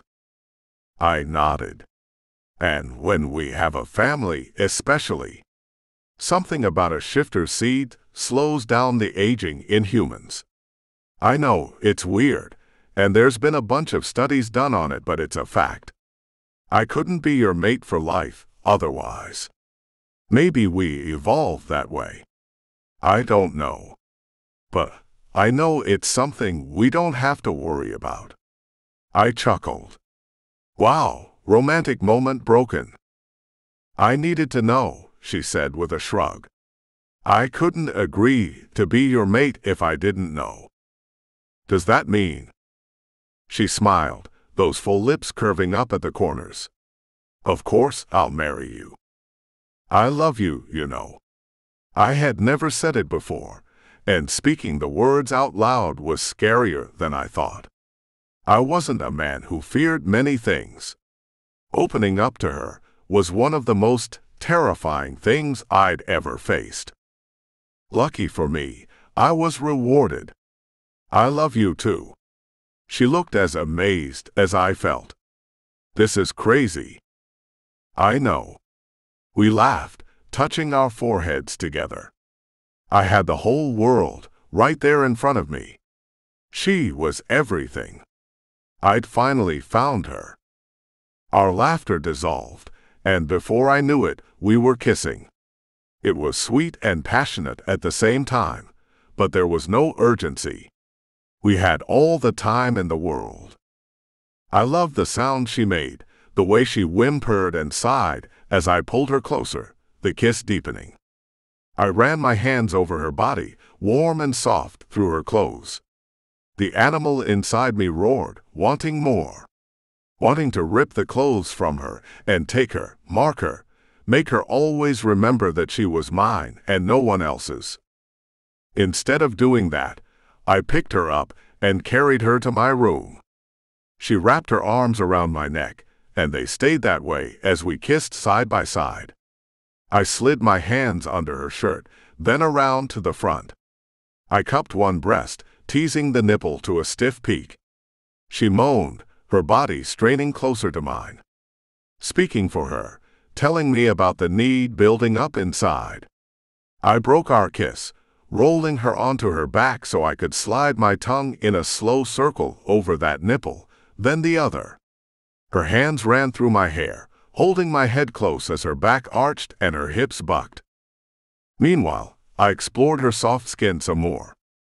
Off came her shorts, and I caressed her ass before gripping her, digging my fingers into her flesh. I could only be gentle for so long. My other side, the side that was sometimes stronger and roared louder, wanted to take her. Hard. Fast. I raised my eyes to meet hers and saw the same desire there. Her mouth was half open, breath coming in sharp gasps. So good, she whispered, pulling my hair a little, massaging my head, my shoulders. I want you. Take me, please. That was all I needed to hear.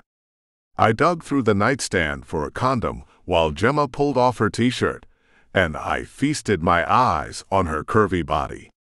I couldn't imagine being able to feast on her again and again. Slowly, so slowly, I inched her panties down. She whimpered, wiggling her legs to help me with them.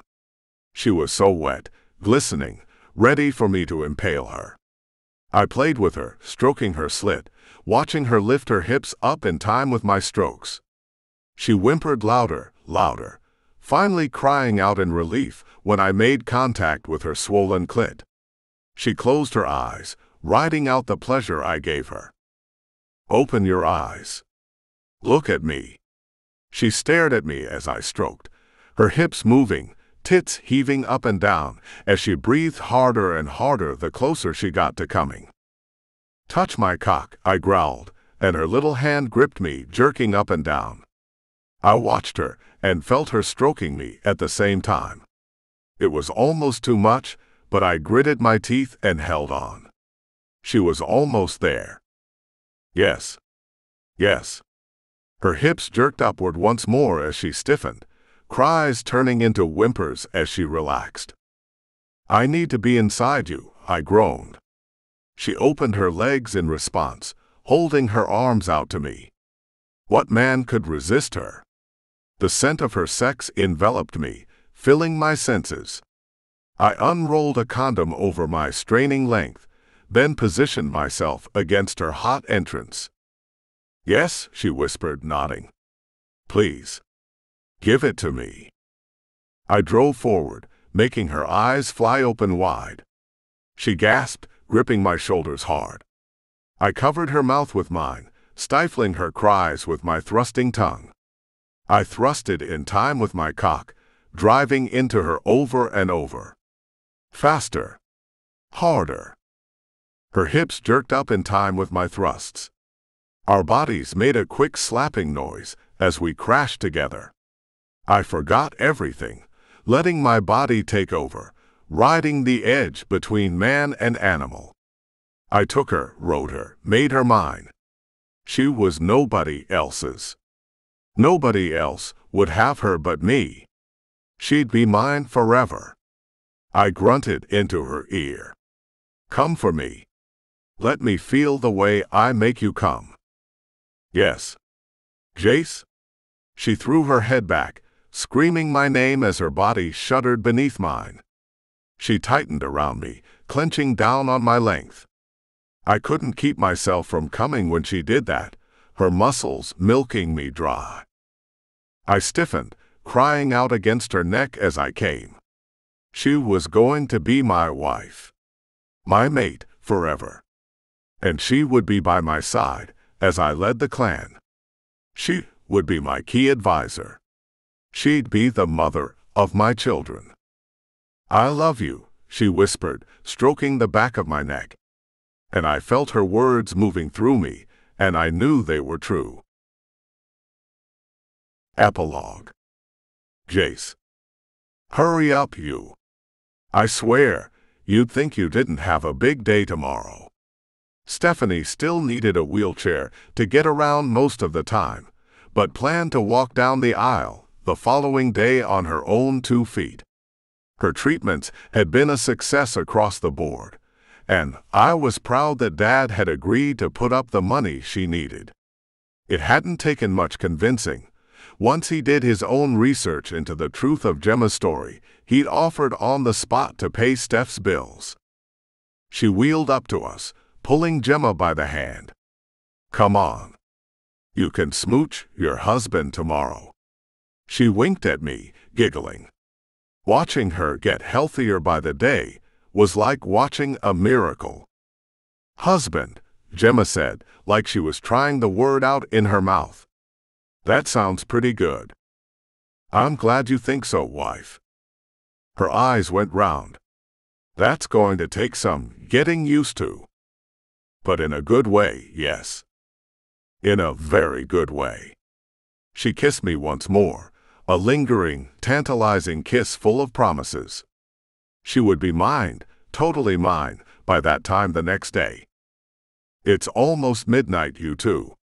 Come on, you can't see each other after midnight. You know the rules." Steph finally succeeded in pulling her sister away from me. "I'll put you on my lap and wheel you to your room if I have to." Oh, that could be fun. So Gemma climbed into her sister's lap, and they both laughed like little girls as Steph worked the controls to make the chair roll them both away, across the lobby of the hotel where the wedding would take place the next day. Gemma looked over Steph's shoulder, waving as they disappeared. I loved watching them together. I felt a hand clamp down on one shoulder, then the other. My cousins stood on either side of me, grinning, as they watched my soon-to-be bride rode away in her sister's lap.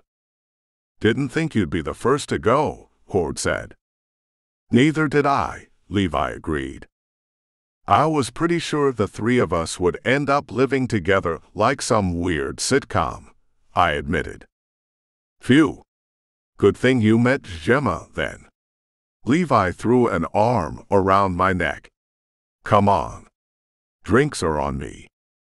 You didn't get enough at the rehearsal dinner." "Listen to him," Levi said to Cord. "Already talking like an old married man. What a shame." "Nothing like the convenience of a hotel bar," Cord grinned. "Not to mention the bridesmaids I saw walking in just a minute ago," Levi replied. "They could have their fun. There was only one woman I cared about, and we'd be married in a little more than 14 hours. I couldn't wait for the rest of my life." I hope you've enjoyed this Ava Benton book. Don't forget to subscribe and to ring the bell to be notified of new releases.